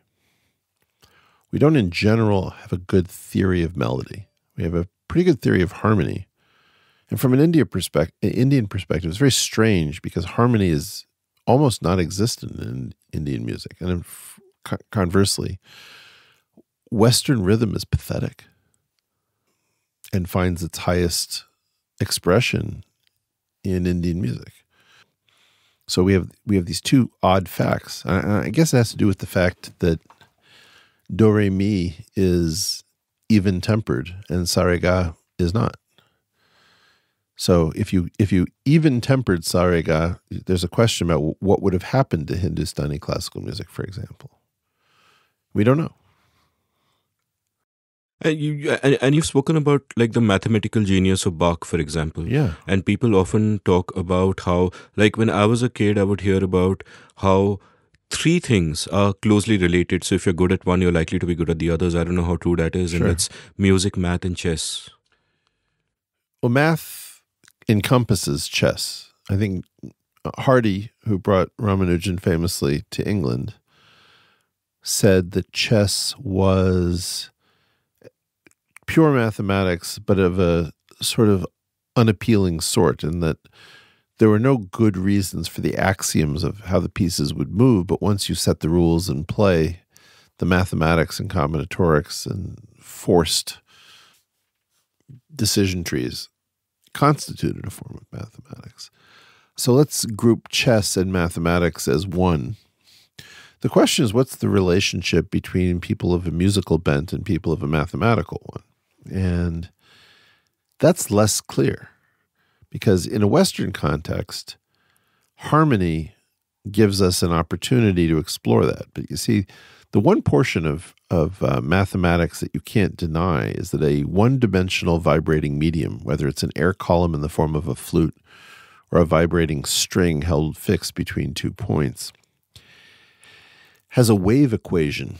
And that wave equation has certain overtones that occur in very precise patterns. If you have a metallophone, like a two-dimensional vibrating medium, there's no guarantee that the overtones will be in pleasing combinations. That's why a steel drum from Jamaica, fashioned out of an oil drum, seems relatively muddy. But that is the form of mathematics that comes through almost all cultures. Most cultures will stretch a catgut or hollow out a piece of wood to make a flute. And implicit in that decision is the construction of an overtone series. So that will be effectively, let me see, it'll be sa followed by sa an octave higher, followed by pa above that sa, followed by yet another sa. And then there's this weird ga that isn't, I guess you'd say komal for soft. And it's slightly flat to what we would call mi in Western music. And in fact, I believe that the pa or the so in Western music is ever so slightly flat to the Pythagorean version. But it's so good when you use a 12-tone even-tempered system that the ear doesn't notice the difference. And so there's a weird way in which, you know, if you continue that, the ga is followed by pa, followed by a sort of a flat ni. I'm not in my own idiom, so I'm just having to think this through. That pattern is forced upon you by physics. And so the brain appears to find it pleasing because it's not a choice. One of the, I mean, I play chess quite a bit, and I was blown away when Alpha Zero first came, and you know, it was just orders of magnitude ahead of Stockfish at the time those games took place. And I remember you saying somewhere that in chess today, because of AI, you can see quote unquote poetry of a higher order. And I want to lead with that to a question about what I feel is a false dichotomy people make about art and craft. Yeah. Like the way I think about it is that everything is craft, only we call it art when we can't understand the processes by which it is doing what it is doing, and then we give it a mystical air. Like you correctly said, a certain combination of notes in a certain way can make us feel melancholy or can make us feel happy and can make us feel whatever. They hit certain neurons in certain ways. And we don't understand this yet. So the Yeah. process seems mystical to us. It seems creative. It seems like Sure. poetry. But actually, there is a science here as well, and everything is working to a certain order that is merely hidden from us. So, that difference between art and craft per se is really a difference in our understanding, but they're essentially the same thing. And therefore, when you think of AI and machine learning and so on, that and that's why I believe that you can have what appears to be incredibly creative work and musical work and work that can move us to tears or can make us dance, coming out of AI for that matter. So you bring up an interesting point. It is said, and perhaps Peter Thiel was the first person to say something like this in my presence, so I'm not sure from whom I'm stealing, but it could be Peter, that technology is mechanism that barely works. Once it works, we no longer call it technology. Wow. And in a certain sense, what you're saying about art is craft that it barely works, because once everyone knows how to do it, it doesn't feel like art anymore. And I think this is also what happened to Europe, actually, by the way, is that people got so good at churning out competent art that they devalued that art. And so the Vatican is filled with works of art that no one other than an art historian ever cares about, because they were just doing so much of this. And I found this on the steps of the Great Art Museum in Vienna, Austria, is that there were all these statues low down that you could see the detail on. But they continued to higher and higher floors outside, in the sort of front of the building. And I realized nobody could see these details. They weren't for anybody. And why is that? Well, they'd gotten so good at doing these statues that you could afford to do them all up and down a building, whether anyone saw them or not. So I think that in a certain way, we're interested in what we call art breaking new ground. And as soon as it becomes something everybody can do, we just sort of, you go from saying, well, that's a great song that you've recorded, to let's do some karaoke. Yeah, and let's talk about AI a bit, because in one of your early episodes with Lex Friedman, you said, quote, the context to our life is coming to an end, stop quote. And I find that really profound, and I find that really true. And I said what? The context to our life is coming to an end. Yeah, I'm quoting you. You did say that. But it's a great sentence. What did it mean? Let me turn the tables on you, Amit. What did it mean to me? What did it mean to you? It meant to me that the frame in which we are living our lives is completely turned around. The context has changed, that AI changes everything. I mean, just for a creator, for example, like I was chatting with my writing students and they were First of all, I want to just stop us. Let's not say creator. Okay, I mean, it's what term we use. I don't know, but I'm going to do it when I'm not with you. Okay. And you're going to do it when you're not with me. But for the purpose of this podcast, let's value ourselves enough not to call ourselves creators. Okay, I think I dignify the term a bit more than you do, but fine, I'll respect your wishes here. And we won't mention content either. Okay, now I'm going to have to speak really slowly because I'm going to have to put those filters on, but cool. So I'll go with that. But the reason I'm doing that is I do think that is the answer to your question, is that what we're in the process of doing is devaluing our lives. By changing our context, by allowing these terms to seep into our speech, we're spoiling everything that we do. If I call you a reply guy and I call another person a pick-me girl, or I say that a socialist in the U.S. is a Bernie bro, what I'm doing is I'm turning everything into a generic. And then the idea is, well, what kind of a pick-me girl are you? What kind of a reply guy are you? And I think that that's just terrible. And I think that part of what we have to do is to move away from modern speech, because it's one of these, I don't know whether maybe a Wittgensteinian sort of a prison of language. I want art, man. I want everything grand feels grandiose. Isn't, and I'll have to use the term because we're talking about the term, isn't creator a term just like engineer, that it's a broad term and it's a useful functional term? And in a way, it includes artists within it without the pretentiousness that comes from calling someone an artist. And for me, therefore, it serves a purpose. It's a functional term. But I guess we're looking at the term differently, Well, and let's look at you're the term offended by it. virtuoso. That term I understand. And if you say somebody's an engineer, and I think more like a virtuoso, that's a like physicist. That guy is a theoretical physicist. I don't call myself a theoretical physicist. The word has grandeur built into it. Not grandiosity, but grandeur, right? So in some sense, the idea of a creator or influencer is cognitively, I mean, maybe it's correct, but it's emotively shaded in a way that prejudices the context in which I encounter that person. It's like ruining everybody's first impression. Okay, I mean, I kind of see it a little differently because Say more. I find that a lot of, like, what happened in the past Yeah. is that whether you could apply a term like this to yourself Right. often depended on gatekeepers and access. And today, in a sense, with the means of production open to all of us, Right. anyone can go out there and start creating, Right. right? And therefore, if you need a generic term to describe them, like the term engineer describes engineers, what other term would there be? Because many of these people, like, I would not call myself an artist per se, but I would call myself a creator. If you want to get specific, I'm a Why aren't you an podcaster. artist, Amit?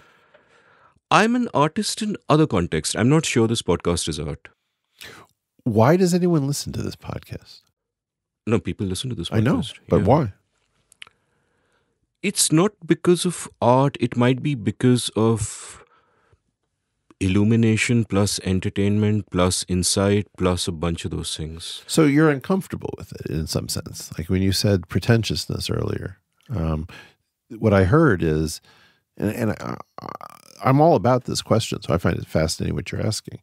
You're allowed to say my expertise is within 14th century Persian miniatures. You're not allowed to say my genius is anything, right? So there's those things which you can refer to yourself as being, and there are those things that you must wait for the curator to decide apply to you. If you're a painter, you're allowed to call yourself an artist. What if you're a great conversationalist? You seem like a pretty great conversationalist to me. You know, what I'm doing is I am actually not demeaning myself by saying that in the context of my podcast, I'm not an artist. Like when I try to write or when I try to do poetry, You say you're a writer. I'm going for art. That's okay. I don't mind saying I'm going for art in those domains. I'm not going for art here, but in my mind, there's not a hierarchy. This is not lesser than that. This is still valuable and I'm creating. And I think, and forget about me for a moment. Imagine an 18-year-old kid who goes out there, who's trying things on YouTube, who's just Right. turning the camera on herself and she's shooting stuff. And it's too early and too presumptuous and perhaps too meaningless, given how broad that term is, for her to call herself an artist.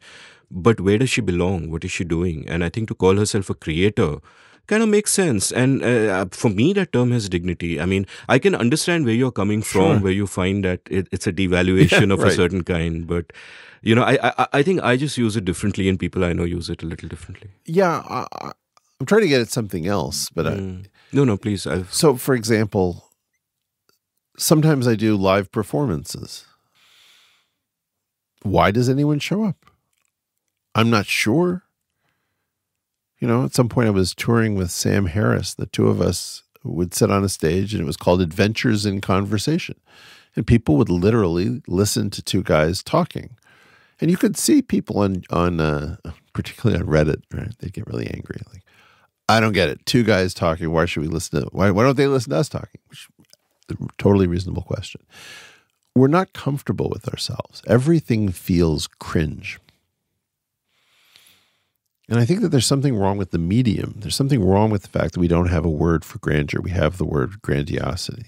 That's grandiose. That's narcissistic. That's incredibly cringe.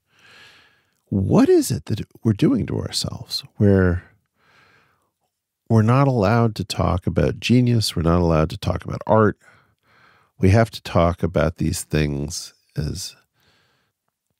You see, if perfume is an art, it's a supreme act of confidence to call something Chanel number 5. And, there's this odd fact that Drakkar Noir was the first scent not to emulate the natural world in terms of either musks, like an animal, or florals or whatever. But it was like supposed to smell like industry, because industry was what was happening, man. There's a weird way in which we're just uncomfortable that certain people are more interesting, and certain people are trying to be interesting, and they succeed 75% of the time. 25% of the time you can see that they're transparently not being interesting. And what we're looking for is we're looking for great conversationalists. We're looking for grandeur. We're looking for something that change our lives and make them more meaningful. And my feeling about this is I really value the fact that I sat down here and you didn't ask me the same set of questions everybody else does. I have no idea why everybody asks me the same questions. I don't mean everybody. I mean, obviously, when I go on Lex or I go on Joe Rogan, both those guys get different episodes out of me. But a lot of the time, people just want to talk about what they've seen before. It's like sort of cover songs. So anyway, I just want to leave the door open to the idea that we actually have to fight the concept of cringe, fight the sense of apologies. Well, of course, I can't call myself an X. We've got to get back to the idea that glory is a great thing. I agree with you entirely on the substance of what you're saying. But as far as the language is concerned, I'm actually thinking aloud here. I'll actually come at the opposite conclusion. Please. In the sense that I think art is a problematic term because it sort of signifies a hierarchy that something is art and something is not. And as we just discussed, the distinction between art and craft itself is false. And I don't see why that should be there. And secondly, when you call something art and something else not art, someone is doing the calling, And typically what I have seen in the world of art, for example, is that you will have a gatekeeper culture of elites who will determine that X is art and Y is not art. And at some visceral level, I object to that. I'd love everything to get out there. Yeah. I won't use the term creator economy, which is a way of using it. But I want everything to get out there. I want everyone to have a shot without having to think about that specific label. So I'm actually comfortable with creator. I'm not so comfortable with art. See, I have a different take on this. I really do. And it has to do with the fact that I screwed this up so badly. You have no idea. I had the idea that this gatekeeping elite was so annoying. I just thought they were parasites. And the culture of the curator is actually the culture of co-creation with the artist. I don't think, in some sense, great art happens without an insemination where you have the art object and then you have the analyst who stands outside it and says, I actually can see a bunch of stuff that I've never seen before, and I want to deconstruct this and comment on this. And I think a lot about Hitchcock and the Beach Boys. I talk about this all the time with my son, Zev. Hitchcock chose horror, which didn't seem to support great art, and the Beach Boys chose surfer songs. And Brian Wilson was actually sort of this musical genius who, along with people like Frank Zappa, were trying to actually do modern classical composition inside of a pop idiom. And Hitchcock was innovating all sorts of kind of artistic techniques within the horror idiom. And I think this sort of shows off the genius that until somebody says, don't you realize what Hitchcock did? He pulled back the camera as he zoomed in to get the vertigo effect, and he was innovating in this way or that, or some color was subtracted from the palette. You don't get the concept of what that art is. So I think actually what we find repugnant is why does some person who doesn't get something get to say what is and what isn't? I used to like Roger Ebert, the film critic, a great deal. He screwed up two films really badly. Which one? One was Mulholland Drive, and the other was Memento.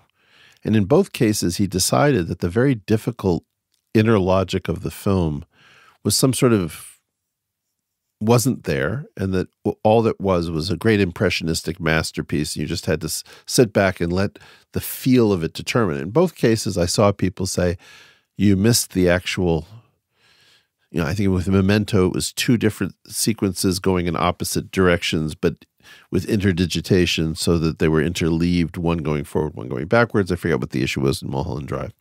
A great example of this that I talk about a lot with a single film critic was Joe Morgenstern's, who I vaguely knew, description of Bonnie and Clyde. He saw Bonnie and Clyde, and he said, this is an absolute piece of rubbish film. It's got a soundtrack by bluegrass artist Flatt and Scruggs that is totally emotively out of keeping with the violence. You have incredible violence, and you have an up-tempo, happy bluegrass soundtrack. And then 2 weeks later, he rewrote the review. And he said, you know that guy Joe Morgenstern who told you this was a lousy picture? He's an idiot. I'm Joe Morgenstern, and I'll tell you how great this film is. Well, wow, right? Really, it shows what a great curator can do. Is to say, and that's incredible intellectual honesty. Like, show me that today. Right. Well, actually, you know where you find it? Podcasting. Joe Rogan will say, oh, I was wrong. Lex Friedman would say, Yeah. I've been wrong about curators. I was wrong about UFOs. There's a bunch of stuff that I just got totally wrong. I think what you're not seeing is you're not seeing that happen in the institutional idiom, because the institutions want to keep this sort of, this godlike voice unsullied. So we'd rather you make an error and you stick with your error so that nobody actually has to realize that this is created by a process in people. You mentioned cover songs, and you mentioned sort of people asking you the same questions again and again, and bands hate playing their own songs, their own hits, like Radiohead hates playing Creep, right? That's an early song in their evolution, and, they've done such great music after that, and why the hell do they have to play the same damn thing over and over again? And I think that can happen to everyone, and I wonder if you felt it as well, that because you have gone out there and you're viewed in a particular way and you've taken on in people's minds a particular persona. You are this guy, you use the phrase intellectual dark web, or you said this about UFOs, or you said this about theoretical physics, and that's a persona, and everyone expects you to play that part, and that can become a trap sometimes, because obviously at all times you're much more than any of those things, and you're changing your mind constantly. How do you, as a public figure, how do you sort of deal with that? It's interesting. I think I was the person who worried about this most visibly first. And I pushed the concept of audience capture. There's a great phrase I heard from Gurvinder Bhogal called the looking glass self, where you fashion yourself from the reflection that you see in the eyes of others. So I think that there's that. And then there's the funhouse mirror self, which is what I really dislike, where your audience, particularly the audience that is motivated to hunt you, attempts to fit you into a very simplistic figure, and then they go around trying to get everyone else to see you as they see you, as the contorted circus freak that they're trying to create from you. And that's much more destructive, because then you end up doing things to show you that you aren't the circus freak, but very often you weren't being freakish to begin with. They were just kind of cognitively priming everyone. You'll notice he says the word "the" over and over again. Like, yeah, everybody does. But every time he says the word "the," he's actually thinking about murder. So you could leave a suggestion, and then it appears to be self-validating. I worry a lot about that. In terms of audience capture, I always looked to these two figures, David Bowie and Madonna, who constantly changed their persona. So they had a series of avatars over a career.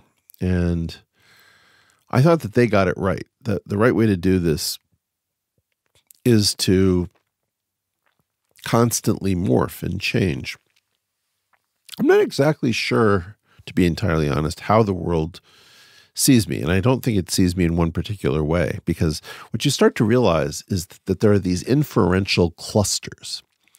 And the inferential clusters will say that they will read everything the same way based on client-side architecture. So, for example, every time that you are saying something, they might say, oh, that was incredibly insightful. Or they might say, wow, you always feel the need to be incredibly insightful even when you have nothing. Okay. So those are two different inferential clusters. My sense is that my audience breaks into a bunch of these, and I really wish that most of them wouldn't project into such low-dimensional kind of typology. And this is what really bothers me. Oh yeah, you're a long-form public intellectual. Well, what did you just say? I mean, did you say that Christopher Hitchens and Noam Chomsky are basically the same person? I have no idea what you're actually doing, but it's somehow very threatening to you that there are a lot of interesting individuals. And so you're desperately trying to make the world less interesting. So that's a really interesting behavior pattern that I wasn't aware of before I started putting myself forward, is that there are a lot of people who are threatened by the variety of different types of people in the world. And they're constantly trying to say, can I just get you to be one thing? Can I just get you to be, you're the UFO guy. You're the science guy. You're the rebel guy. You're the this guy. You're the that guy. I just find it very strange that there's a large portion of humanity that wants you to be boring. And just looking at the internet, looking at what social media has done, I sometimes think that on the fringes, at the extremes, there are vocal minorities that seem to be much larger than they are because they're shouting all the time. Yeah. But there's a silent majority of people out there who are curious, who want to listen, who are not shoving that label on you, but who are susceptible to the labels projected by the vocal minorities, but who are not necessarily projecting those on you themselves. So how do you decide who you're speaking to? No one knows. None of us know. This issue of these incredibly annoying people who seem to have nothing else to do with their time other than to hound and hunt. The reason that they do what they do is that it's effective in scaring normal people. So I've sometimes called them intellectual or social border collies, where they're trying to make sure that no sheep go stray. And in particular, Reddit is really bad. I don't know why. I thought Twitter was really bad. Well, Reddit's worse. I think the point of Reddit very often is, you know, that thing that you think is great. I never fell for that. It's like anything that you find great, somebody's there to tell you, yeah, I saw right through that. And well, did you see right through a child's smile? Did you see through a summer's day? Did you see right through your own first kiss? Who hurt you and why? How do we get you help? Is there some medication you could take so that you don't screw yourself out of life saying, I didn't fall for that thing that happened? Well, in the immortal words of Green Day, I hope you had the time of your life. It's and the song is called Good Riddance, which is exactly what one feels about these guys. But well, fall for something. Be seduced. Be seduced. Open your freaking heart to believe in something. When somebody tells you, that person is a dumb version's person of a smart person, or an ugly person's version of a beautiful person, or whatever. Just have the courage to say, actually, I think they're pretty smart. I think that person's gorgeous. I really, really appreciate that cringe thing that really started out as an earnest hope. Like, sometimes I support Lex Friedman in this. I just think, you know what? It's really simplistic, this idea that it's all about love. And I'll stand behind my friend. I don't think it's all about love. But if he wants to say that it's all about love, I think it's a beautiful sentiment. And Oh, so you fell for that? Yeah, I did. And your point? Get out of the way. I run a WhatsApp group that has a few hundred of my writing students, and one of the rules I've set is you are not allowed to shit on anyone, no negativity. So, that typical Twitter thing that you take a screenshot and you shit on someone, no, we're going to be the opposite of Twitter. Every day is a group hug. Just, be positive, support each other. Like, is this a modern pathology, the pathology of constantly shitting on others to show how virtuous and knowledgeable you yourself are? I mean, I understand that the tendency that it's, like Steven Pinker said, nature gives you knobs, nurture turns them. And I guess we always had the knobs for this. Actually, I But hadn't heard that. That's interesting. yeah, but did social media turn those knobs really hard? Yeah, it does. I think it does a lot. And I think it has to do with the fact that certain things are not comfortable on social media. So, for example, you familiar with the singer Tracy Chapman? Of course. Tracy Chapman's lyrics are really bad, often. But she used to sing on the streets of Cambridge, Massachusetts, and you'd walk right past her. And okay, she has a voice that can animate the lyrics and make them profound and genius and beautiful. And if you subtracted her voice, you'd be embarrassed. So sometimes the key question is, can you animate something and make it believable? There are various poses that I think are very funny, where a woman can pose in a particular way, but if a man were to pose that way, the fourth wall would shatter instantaneously and we'd all laugh. And so in part, it's a question to committing to a bit. Can you commit to a bit and make us believe? I think that every song is like this. I think that if you take a 3-minute song, it only works if the singer can inhabit the song and create that theatrical state where you don't actually question the lyrics. My wife pointed out that the song "I Can't Stand the Rain" against my window, bringing back sweet memories. It's a beautiful song, but then it contains the unfortunate line, "Hey, window pane, do you remember how sweet life used to be?" Nobody in the history of the world has said, "Hey, window pane." That's a terrible line. It's a terrible line. But if you can commit to that and make it wonderful, that's great art, right? In part, the key point is, can you cause us not to see the blemishes? Can you carry something off? And I remember there was a movie, I can't remember what it was called. Well, there have been a few of this type where an actress plays an unattractive woman who's irresistible. It's a very hard role to carry off, to be both unattractive and irresistible. But I love the fact that that's possible. Yeah, and I love Tracy Chapman's Fast Car, so I was just trying to imagine it in someone else's voice. I think after this, I'm going to go on YouTube and look for covers and see what it sounds like. But I guess with any song, it's a whole damn package that has to work together. Right. So the lyrics can sometimes be really banal and cliched, as can happen. But it's just a package of the music and the words and just the feel that the musician sort of imbues them with. And you're a guitarist. Do you feel that there is not a guitarist, you're a musician. You played a lot of music. I'm not. But you played a lot of music. You have a piano tuner story. You've got videos where you're playing the harmonica and the guitar. I play at a lot of different instruments, but the fact that I don't call myself a musician is not about modesty. It's about the fact that I can't sit down at an instrument, commit to a bit, and dependably move you. You see, one of the things that's really important about making a mistake in music is, can you recover from it so that the person stays in that held mode where they believe temporarily, just the way you believe when you go to a movie. You forget that you're in a movie. I can't pull that off, and I may never be able to pull that off.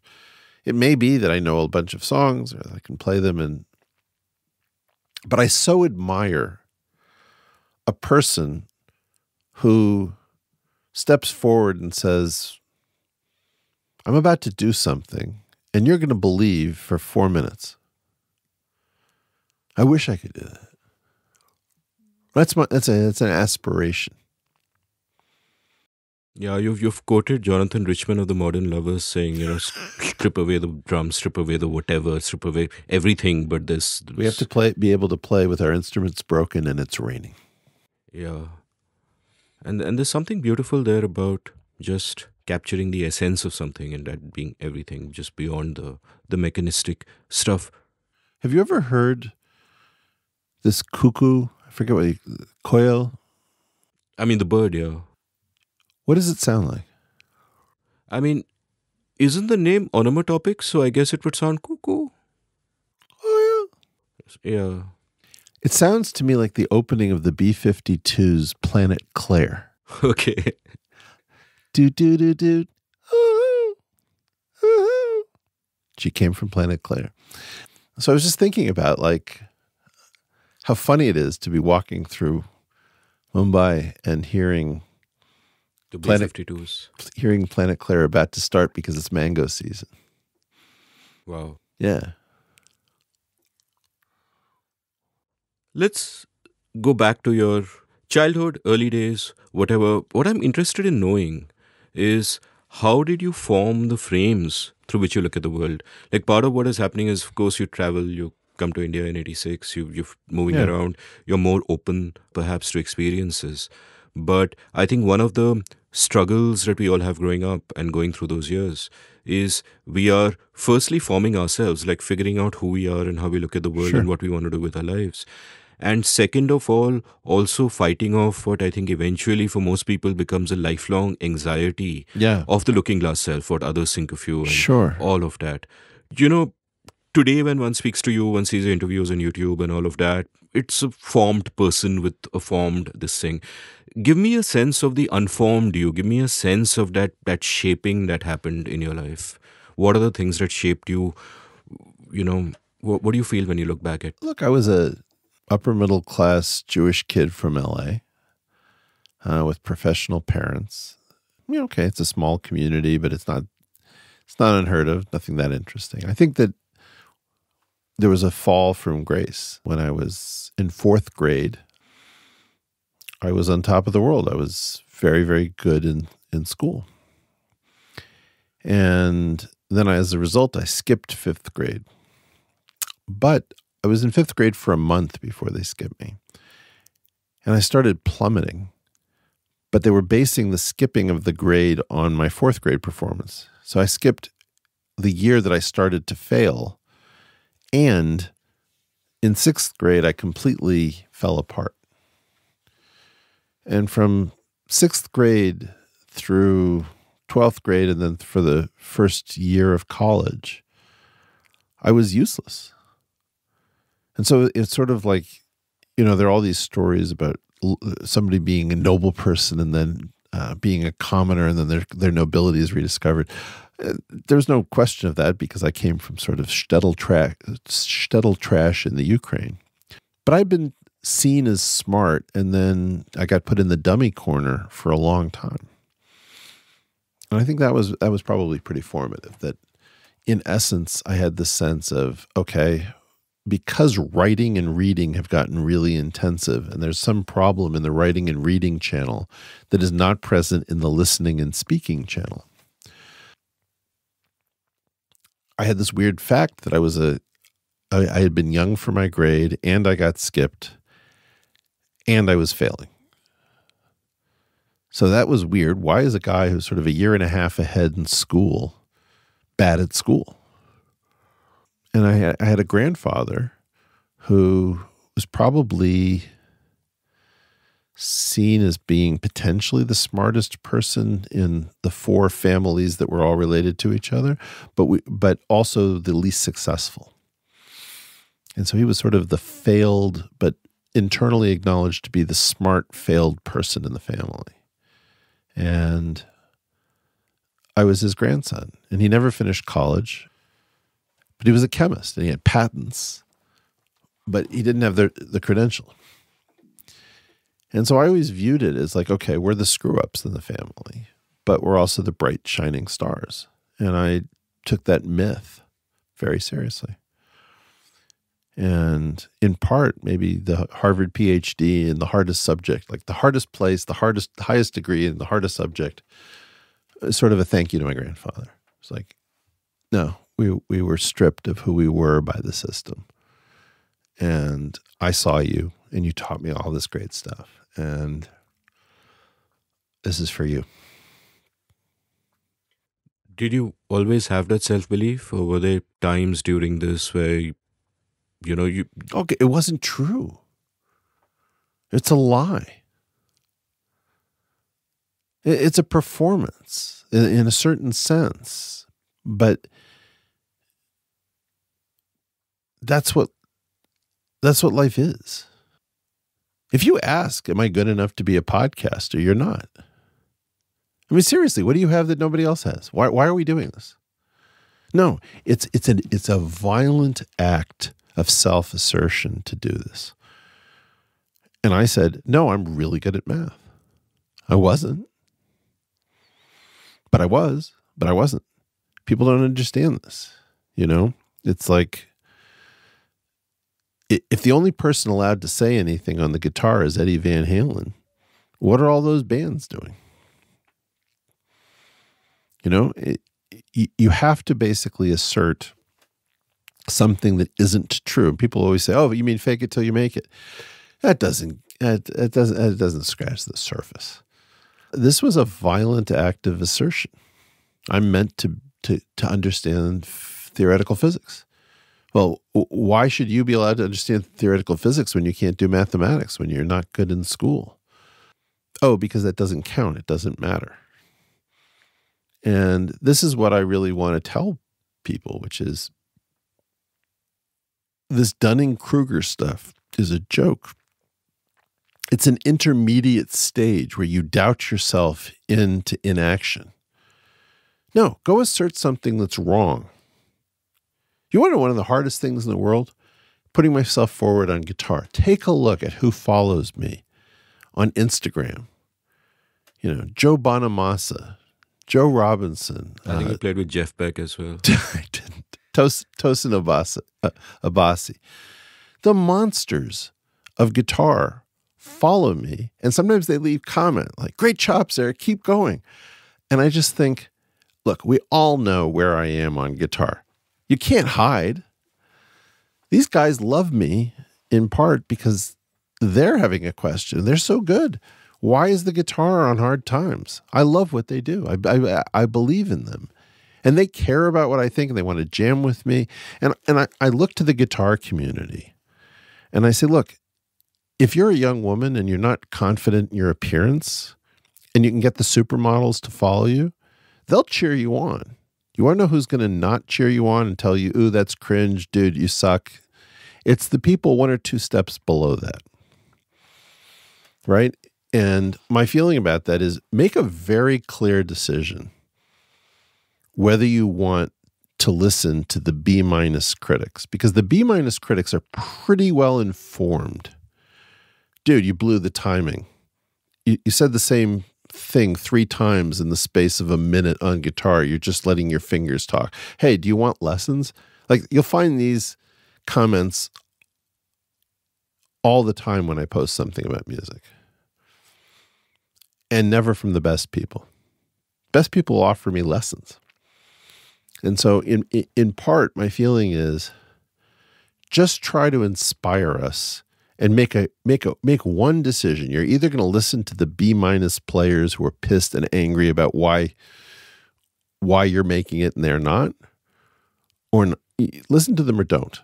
But if you listen to them, I can tell you how your life's going to work out. I actually think in many ways self-delusion is an adaptive feature you needed to get ahead, because, I encounter this situation with many of the young writers I work with where there will be a mismatch sometimes between their judgment and their ability. So they'll write something and they'll think it's crap. And that generally means their judgment is ahead of their ability. And with a little work, their ability can catch up. And to me, it's a positive sign. It means you want to continue. But when I look at myself in my 20s, both my judgment and my ability was shit. So I was a bad writer and I thought I was good. But where that worked for me is that it gave me the Dunning-Kruger confidence to just continue faking it till I made it. Yeah. And then you iterate enough and you're there. So here's a crazy idea that we can push out there. Dunning and Kruger right into my veins. Right? Don't dabble in Dunning and Kruger, because then you're just going to make everybody angry. But if you're going to help yourself to some Dunning Kruger, you better mainline that thing and have a blast.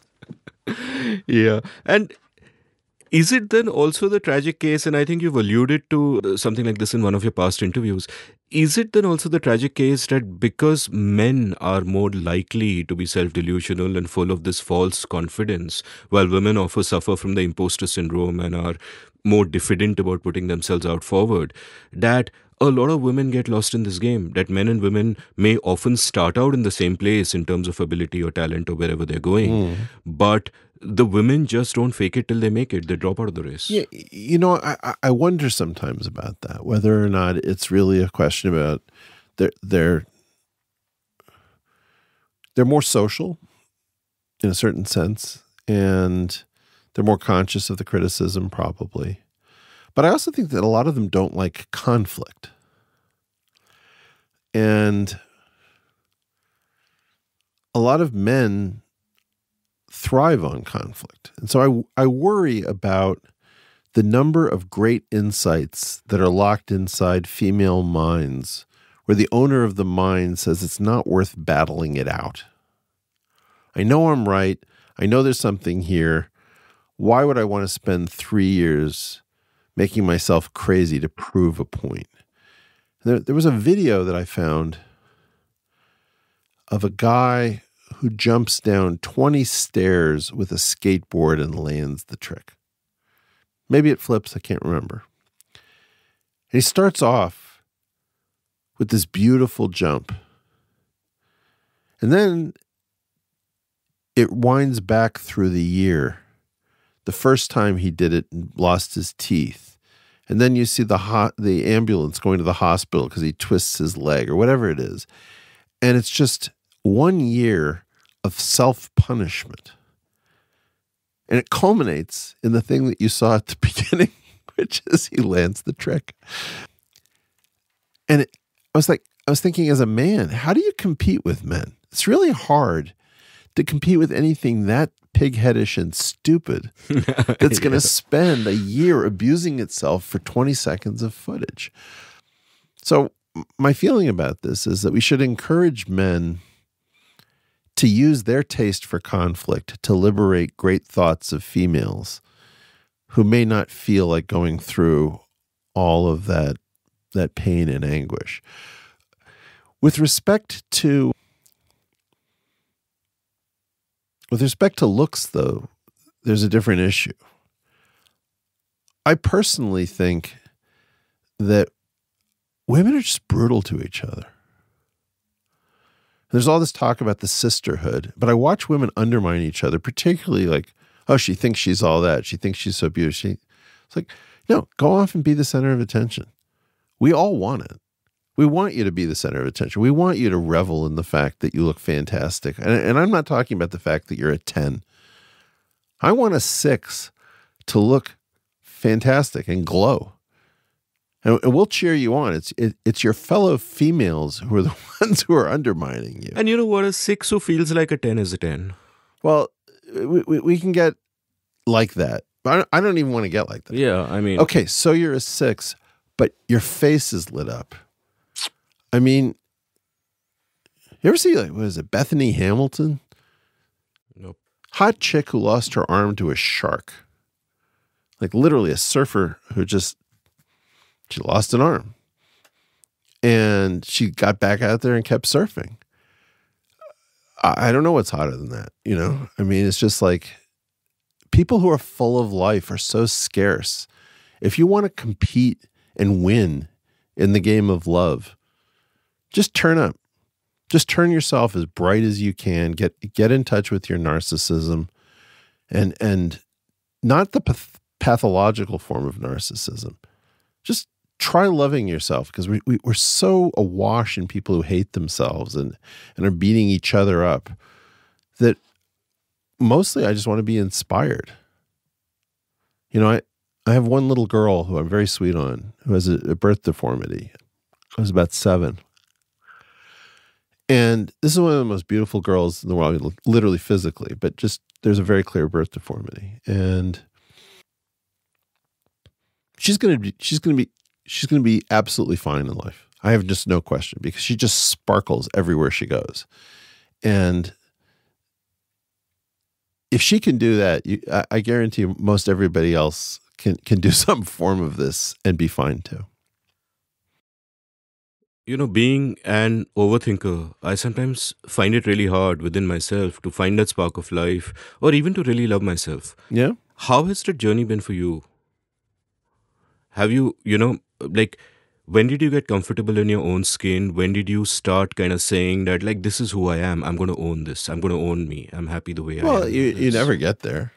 I mean, certainly when I have a self-doubt and then some idiot in the comment section plays on that self-doubt, I feel like, oh, crap. Because I find that some of the worst people that you encounter on the internet are actually some of the most perceptive. And part of their problem is that they perceive all the world's worst stuff. Like imagine that you had a nose that could tell whether there was anything wrong in your environment. So no meal is ever tasting good. So okay, congratulations. You've figured out how to detect any lack of cleanliness or putrid food or whatever. In part, my feeling about this is you never actually completely get over it. But if I need to pick myself up, I'll stand up for a friend who's facing a mob. Every time there's a mob attacking a friend and I have a chance to say, yeah, I think he's great. And so, no, she's not having a problem. You're having a problem. I feel good about myself, because it's dangerous and it's stupid, but it's decent. And I think that there are things that you can always do to pick yourself up, to know, volunteer to help somebody less fortunate than you. One of the things I get the most pleasure out of in life is at holiday time saying, I want to make 5 or 10 or 2 calls to followers who might not be having a good holiday season. So if you're having a bit of trouble, send me your number. And I'd like to have a call. Sometimes I'll have 20 minutes. Sometimes I'll have 3 hours with somebody. And that's available to everyone all the time. You can just say, I have a little bit of extra strength. Who's in need? Who needs a cup of sugar? Who needs a liter of flour or whatever it is? You can just offer something to the world. Sugar is poison. What? Sugar is poison. Are you kidding me? Sugar is absolute. Anyway, you just served me a great Indian cup of chai. Yeah, but I myself had a black coffee without sugar. Well, I had the black coffee without sugar. What I am saying is you always have the ability to give something of yourself. And so when you're feeling low and you're feeling empty and you just want somebody to fill your tank, you can weirdly fill your own tank by finding it to give something to somebody else who's in even worse shape than you are. Because I guarantee you there's always somebody who's in worse shape than you. Yeah. That's a beautiful sentiment. And is it something you discovered along the way? How did you discover it? Tim O'Reilly was really helpful. I was at a conference called SciFu in 2011. And it was sort of like 300 people, a lot of Nobel Prize winners, some billionaires, some very prominent scientists, and some people nobody had ever heard of, graduate students or writers that were on small, struggling blogs. And FU stood for Friends of O'Reilly. And Tim had made a lot of money. And I don't always have the easiest time with Tim. But he got up at a microphone at the end of this conference and he said, it's come to my attention that a lot of you guys are hurting. And he said, I can barely get through this story. How can I help? How can we help? There are a lot of people here with a lot of resources. There's a microphone. Come to the microphone. Tell us what you need. I thought, are you crazy? Can you imagine that? Like you have billionaires and you have people who are like shit out of luck. And the rich are inviting the shit out of luck to come to a microphone and say, what do you need? I'd never seen anything like it. And I've never gotten the confidence to do that. Once or twice I've said something like that, and somebody says, "Can you send me $10,000?" And I just think, that's not what happened to Tim. What happened to Tim was people moderated their own needs. It was so inspiring that we talk about the giving community when we talk about philanthropy, and it's a terrible name. But it brings up an interesting issue, which is taking. When a guy comes to your village, at some point I did a trek in the Himalayas, and I think we went in over the Margon Pass and we went out over the Bakhtal Glacier into Ladakh. And it was at a time in the mid-'80s where these villages were completely cut off. And with my white skin, people brought forward their relatives.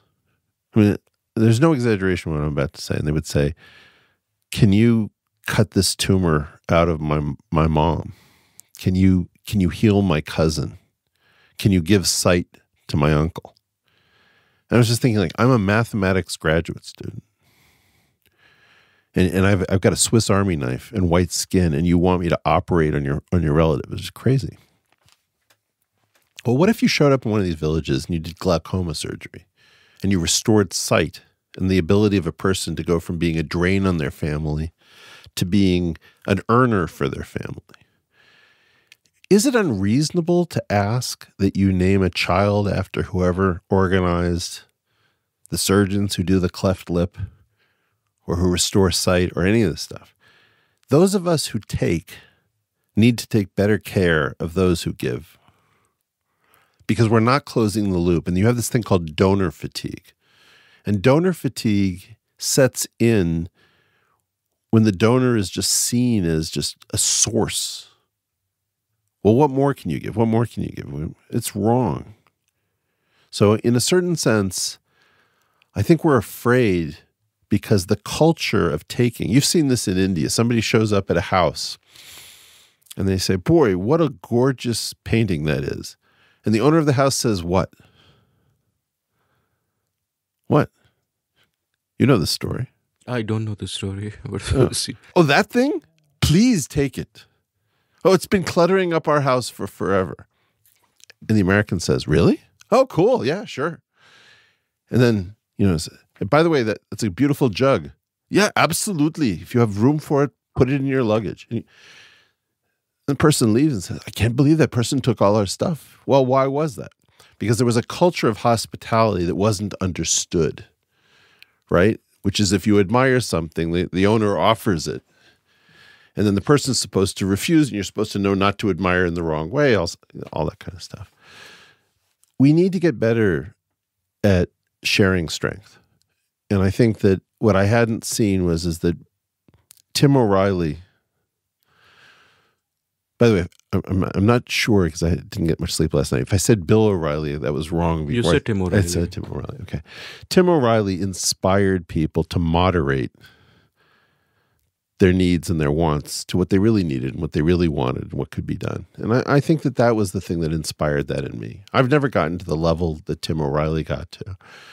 But the idea of just saying, I have some strength, who's in need, probably really got catalyzed by that moment.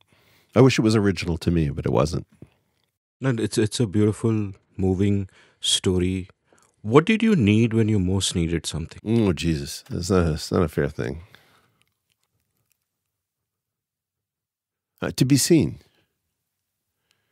I can't believe that we pretend that we can't see unusual minds that don't fit. So I had an unusual mind. That's supposed to be a great thing. But then, more or less, I would say from the time I was 10 to about 17, all school was just daily abuse. Just the teachers knew I was smart. And they still okay, we have to punish you because you failed yet again today. And I don't think people have any idea what the aggregate effect of getting up every morning to be told you're a moron is just because you have learning issues. And what's more, all I wanted for my children was to have these learning issues. I wanted them to have the problem, because the problem is actually a negative externality of a learning superpower. It's very funny. We have this thing called attention deficit disorder. And do you know what it results in? It results in somebody being able to stay focused on the same problem with laser focus for weeks. And we call it attention deficit disorder. In what world does that make sense? Yes, the person may not be interested in what you're saying. So that person isn't interested in what you're saying, and you call that a disorder, but the person is building something in their basement and doing nothing else. And so it's attention deficit because they find you boring. So this is where I started talking about teaching disabilities. And that really rocked people's world. Which is, my learning disabilities are not real. Your teaching disabilities are severe. Let's talk about your teaching disabilities. Teachers did not appreciate that. And I don't know what to do about that. I don't know why we allow so many bad people to become teachers. There was this poll I saw on Twitter a while back, which kind of, the results took me by surprise. And the poll, I think, was, if I'm not mistaken, by someone named Gad Saad. Sorry if I mispronounced the name. But the poll really was, if you could choose only one of these two, which one would you choose? And it was to be liked and to be respected. Yeah. And my mind boggled because 95% of the people chose respected. Yeah. And I thought, like, oh my fucking God, because I would just choose the other option in a flash. I didn't understand that. Well, in part, the poll isn't fair because it signals that liked is shallow and respected is deep. And so I don't know that I think that the poll was actually well constructed. I mean, I know Gad. But it also conjures a different question, which everyone knows, which is it better to be liked or to be feared? And because so few of us have a sense of, we're liked and we're not liked. But almost nobody's respected. Who do you think we all respect? Have you ever seen universal respect? I think respect is kind of contextual. Universal respect, I think, is actually impossible because the world is so splintered. Sure. But I'm talking about, have you ever seen an orgy of respect? I think no one hates a great poet. Who's a great poet? Mary Oliver, Mark Strand. When was the last time you saw tens of thousands of people come out? Actually, right now, as we're recording in the last few days, I mean, and I don't know if only I'm seeing this or I'm noticing it particularly sharply or it's really happening, but I feel that there is an upsurge of affection for good poems that is coming along. Sure. And it's contextual because it's within the kind of people who like a kind of poetry. But you will never find haters there. There's absolutely no one who's going to say, hey, Mary Oliver sucks. I don't know. I mean... Actually, there will be now that we put it out there. There will. But, yeah. I saw this thing once in my life. When Nelson Mandela was freed and he came to the U.S., there was an enormous response. People just wanted to be in his presence. Now, this was a guy who was jailed and could have gotten out at any moment. All he needed to do was renounce violence. And it was shocking. It was absolutely shocking. He wouldn't renounce violence. And people so respected the idea that he stayed in jail voluntarily to have his spirit broken, that they thronged the banks of the River Charles in Boston just to see this man. And he spoke in a kind of a weird, hesitant way. I think that we have so moved away from respectability that we don't really appreciate what it's like to see people just super energized And of course, the local example with which I'm obsessed is what happened during the emergency, and there was only one guy to turn to.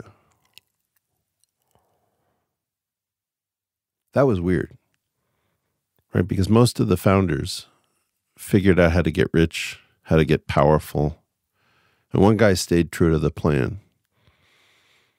And there was a need for a someone, and I've called this the break glass in case of emergency person. You were talking earlier about how so many bad people become teachers, and equally, I earlier used to think that social media brings out the worst side of people, but now I think it also empowers the worst among us. But a counter to that way of thinking about the world actually comes from thinking about generosity, from something you were saying earlier. Yeah. My friend Prem Panikkar once told me this really moving story. I think he, along with Paul Salopek and a couple of others, they were on this long walk through India. Paul Salopek was walking a bunch of continents, but Prem was walking with him through India, and at one point they reached this village and they were given shelter in the home of this person who was there, who then disappeared for 2 hours. And they were wondering what happened, where's he gone, what's the matter? And then the guy came back with a meal for them. And they discovered that this guy, because they were guests, wanted to feed them chicken, wanted to feed them a good meal. So he went to the money lender to borrow money so he could buy a chicken and he could get it for them. And the story, I don't remember the specific details, but it's something of this. And I've heard so many, like countless stories of generosity from strangers across cultures. Hell yeah. Who will just fucking help. Isn't it amazing? Right. And that makes me think about the human spirit, because if you go on social media, if you look at all the shouting that's happening, you might think that human nature is ugly, it's messed up. But then there is this also, and it's like magical. I had my life saved on the Margon Pass up north. My friend and I set out on this trek, and I don't know, we were invincible. And we got up to this place with just our sweaters, and suddenly nightfall fell, and we couldn't see anything. And we were on this rock. I remember being on this rock, and this rock was like precipitous and at an angle. And it was like a moonless night. And we were starting to freeze, and we had no idea where we are. And we had to grip onto this rock to stay on this rock. And we realized we just screwed ourselves really badly. And after a couple of hours, we start hearing this enormous ruckus. And somewhere there's like horses or something. And we see some kind of disturbance around us, and we hear this, and we shout out, Salam Alaikum. And the voice says, Alaikum Wassalam, and goes past us. We're like, oh shit. Somebody could have saved us. And they didn't save us. And now we're still stuck on this rock, trying not to go to sleep so we don't fall in it. Suddenly these two guys show up. And they're barefoot. And they demand our packs. And we don't know what to do. So now we're going to have none of our stuff. And these two thieves are going to steal all our stuff. So they take all our stuff. And they run off. And I look at Adil and I say, what do we do? He's like, we have to catch them. So all we can see is these two guys. And we're running behind these thieves.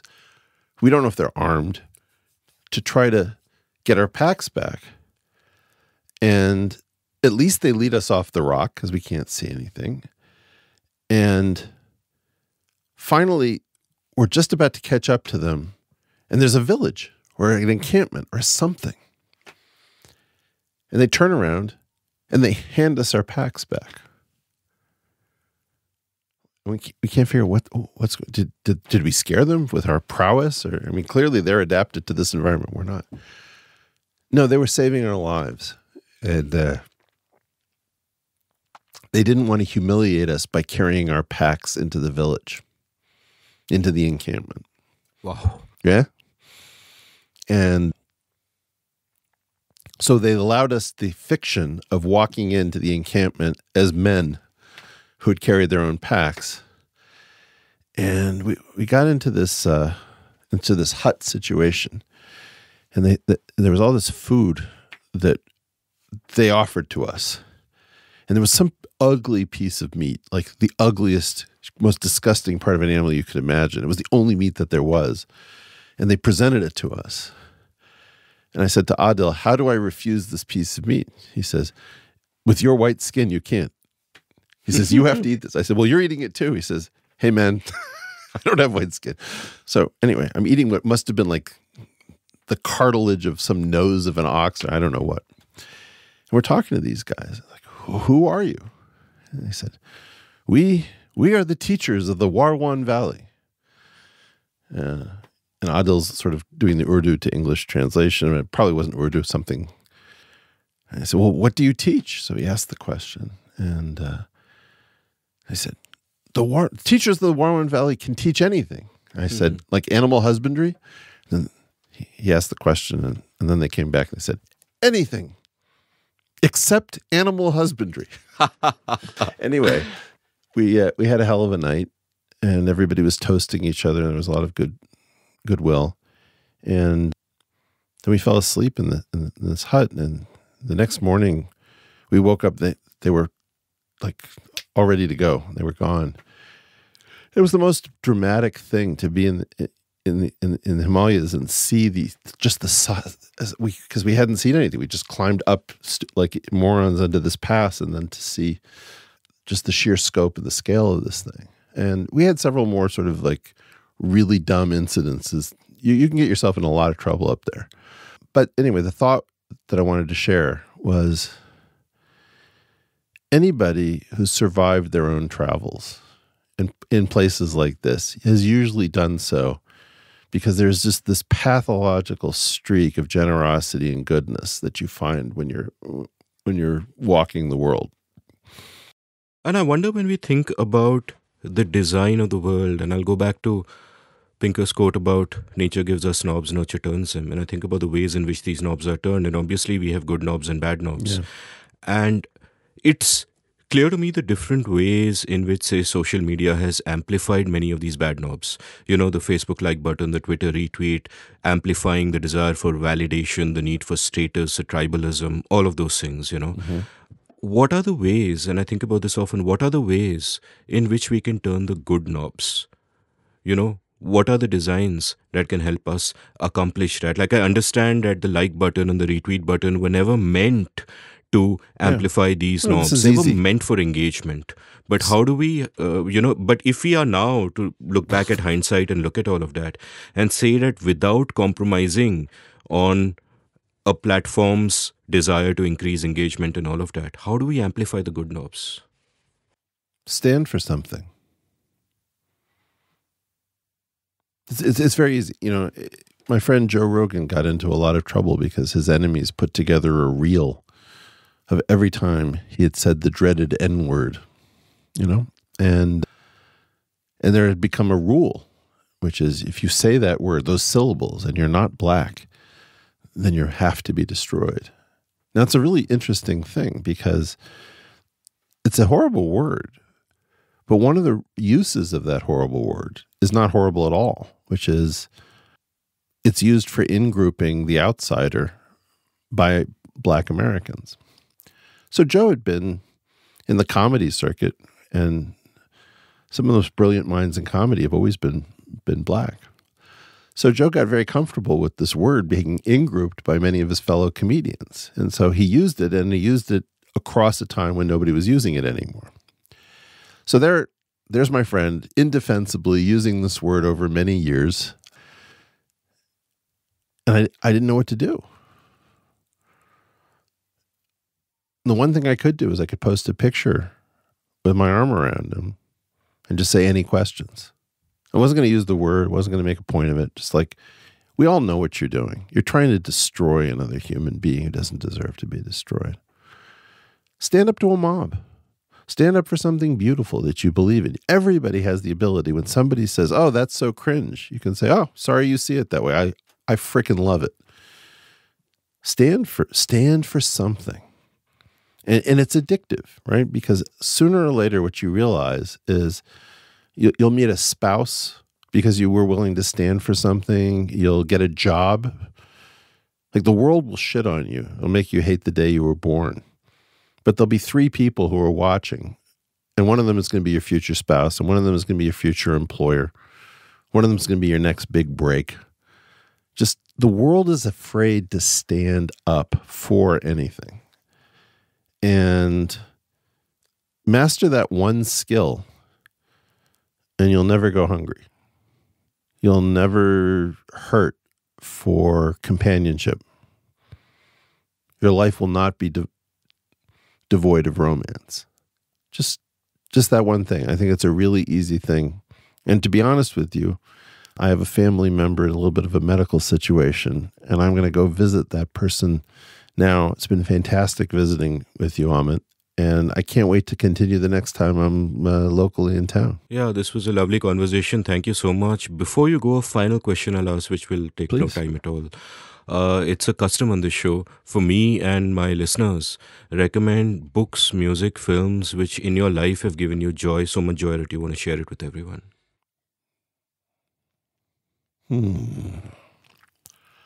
Well, The Great Brain is a completely seditious book to give a child about having your own moral code when the moral code of the society around you has failed. So I'd recommend that to somebody raising a kid. If you've got girls, Pippi Longstocking is a completely seditious book for a child. I also recommend giving them the completely outrageous songs of Tom Lehrer, which are age inappropriate. Try to get them to your kids as early as possible, filled with prostitution, drug references, and the like. You won't regret it. But I would recommend finding my analysis of the movie Kung Fu Panda on Quora. That's masterful. We didn't get a chance to discuss it perhaps next time, but it's masterful. I think it's one of the greatest films of modern times. I think people don't understand it because they pretend that it's a children's cartoon when it's anything but. I think your explanation is perhaps the best part of it, but never mind. Get Well, it. you know, that explanation brought me a great friendship with Glenn Berger, one of the two screenwriters, Wow. because I shared it on the Tim Fair, my first podcast, which I didn't know what a podcast was. And that changed my life because he got on Twitter and said, I wish we had had this analysis while we were writing it.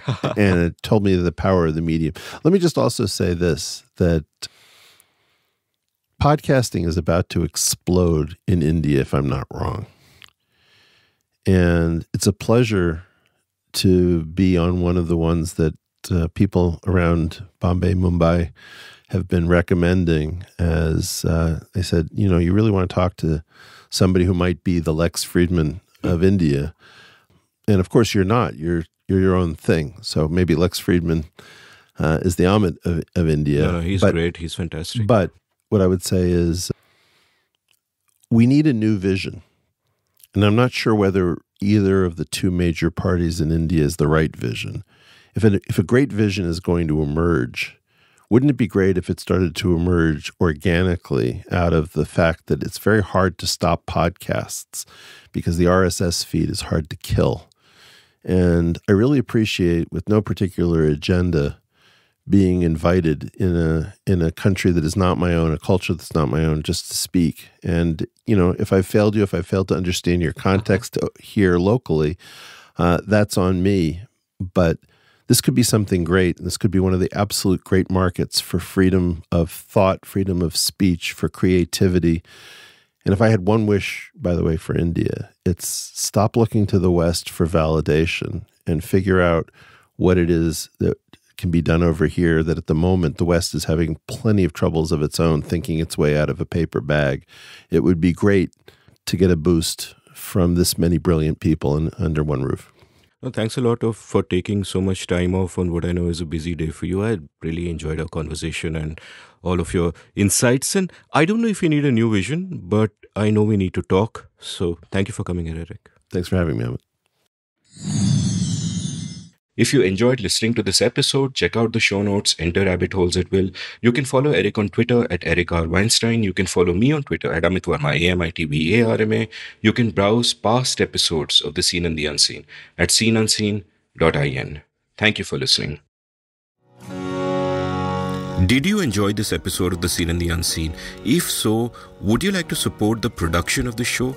You can go over to seenunseen.in/support and contribute any amount you like to keep this podcast alive and kicking. Thank you.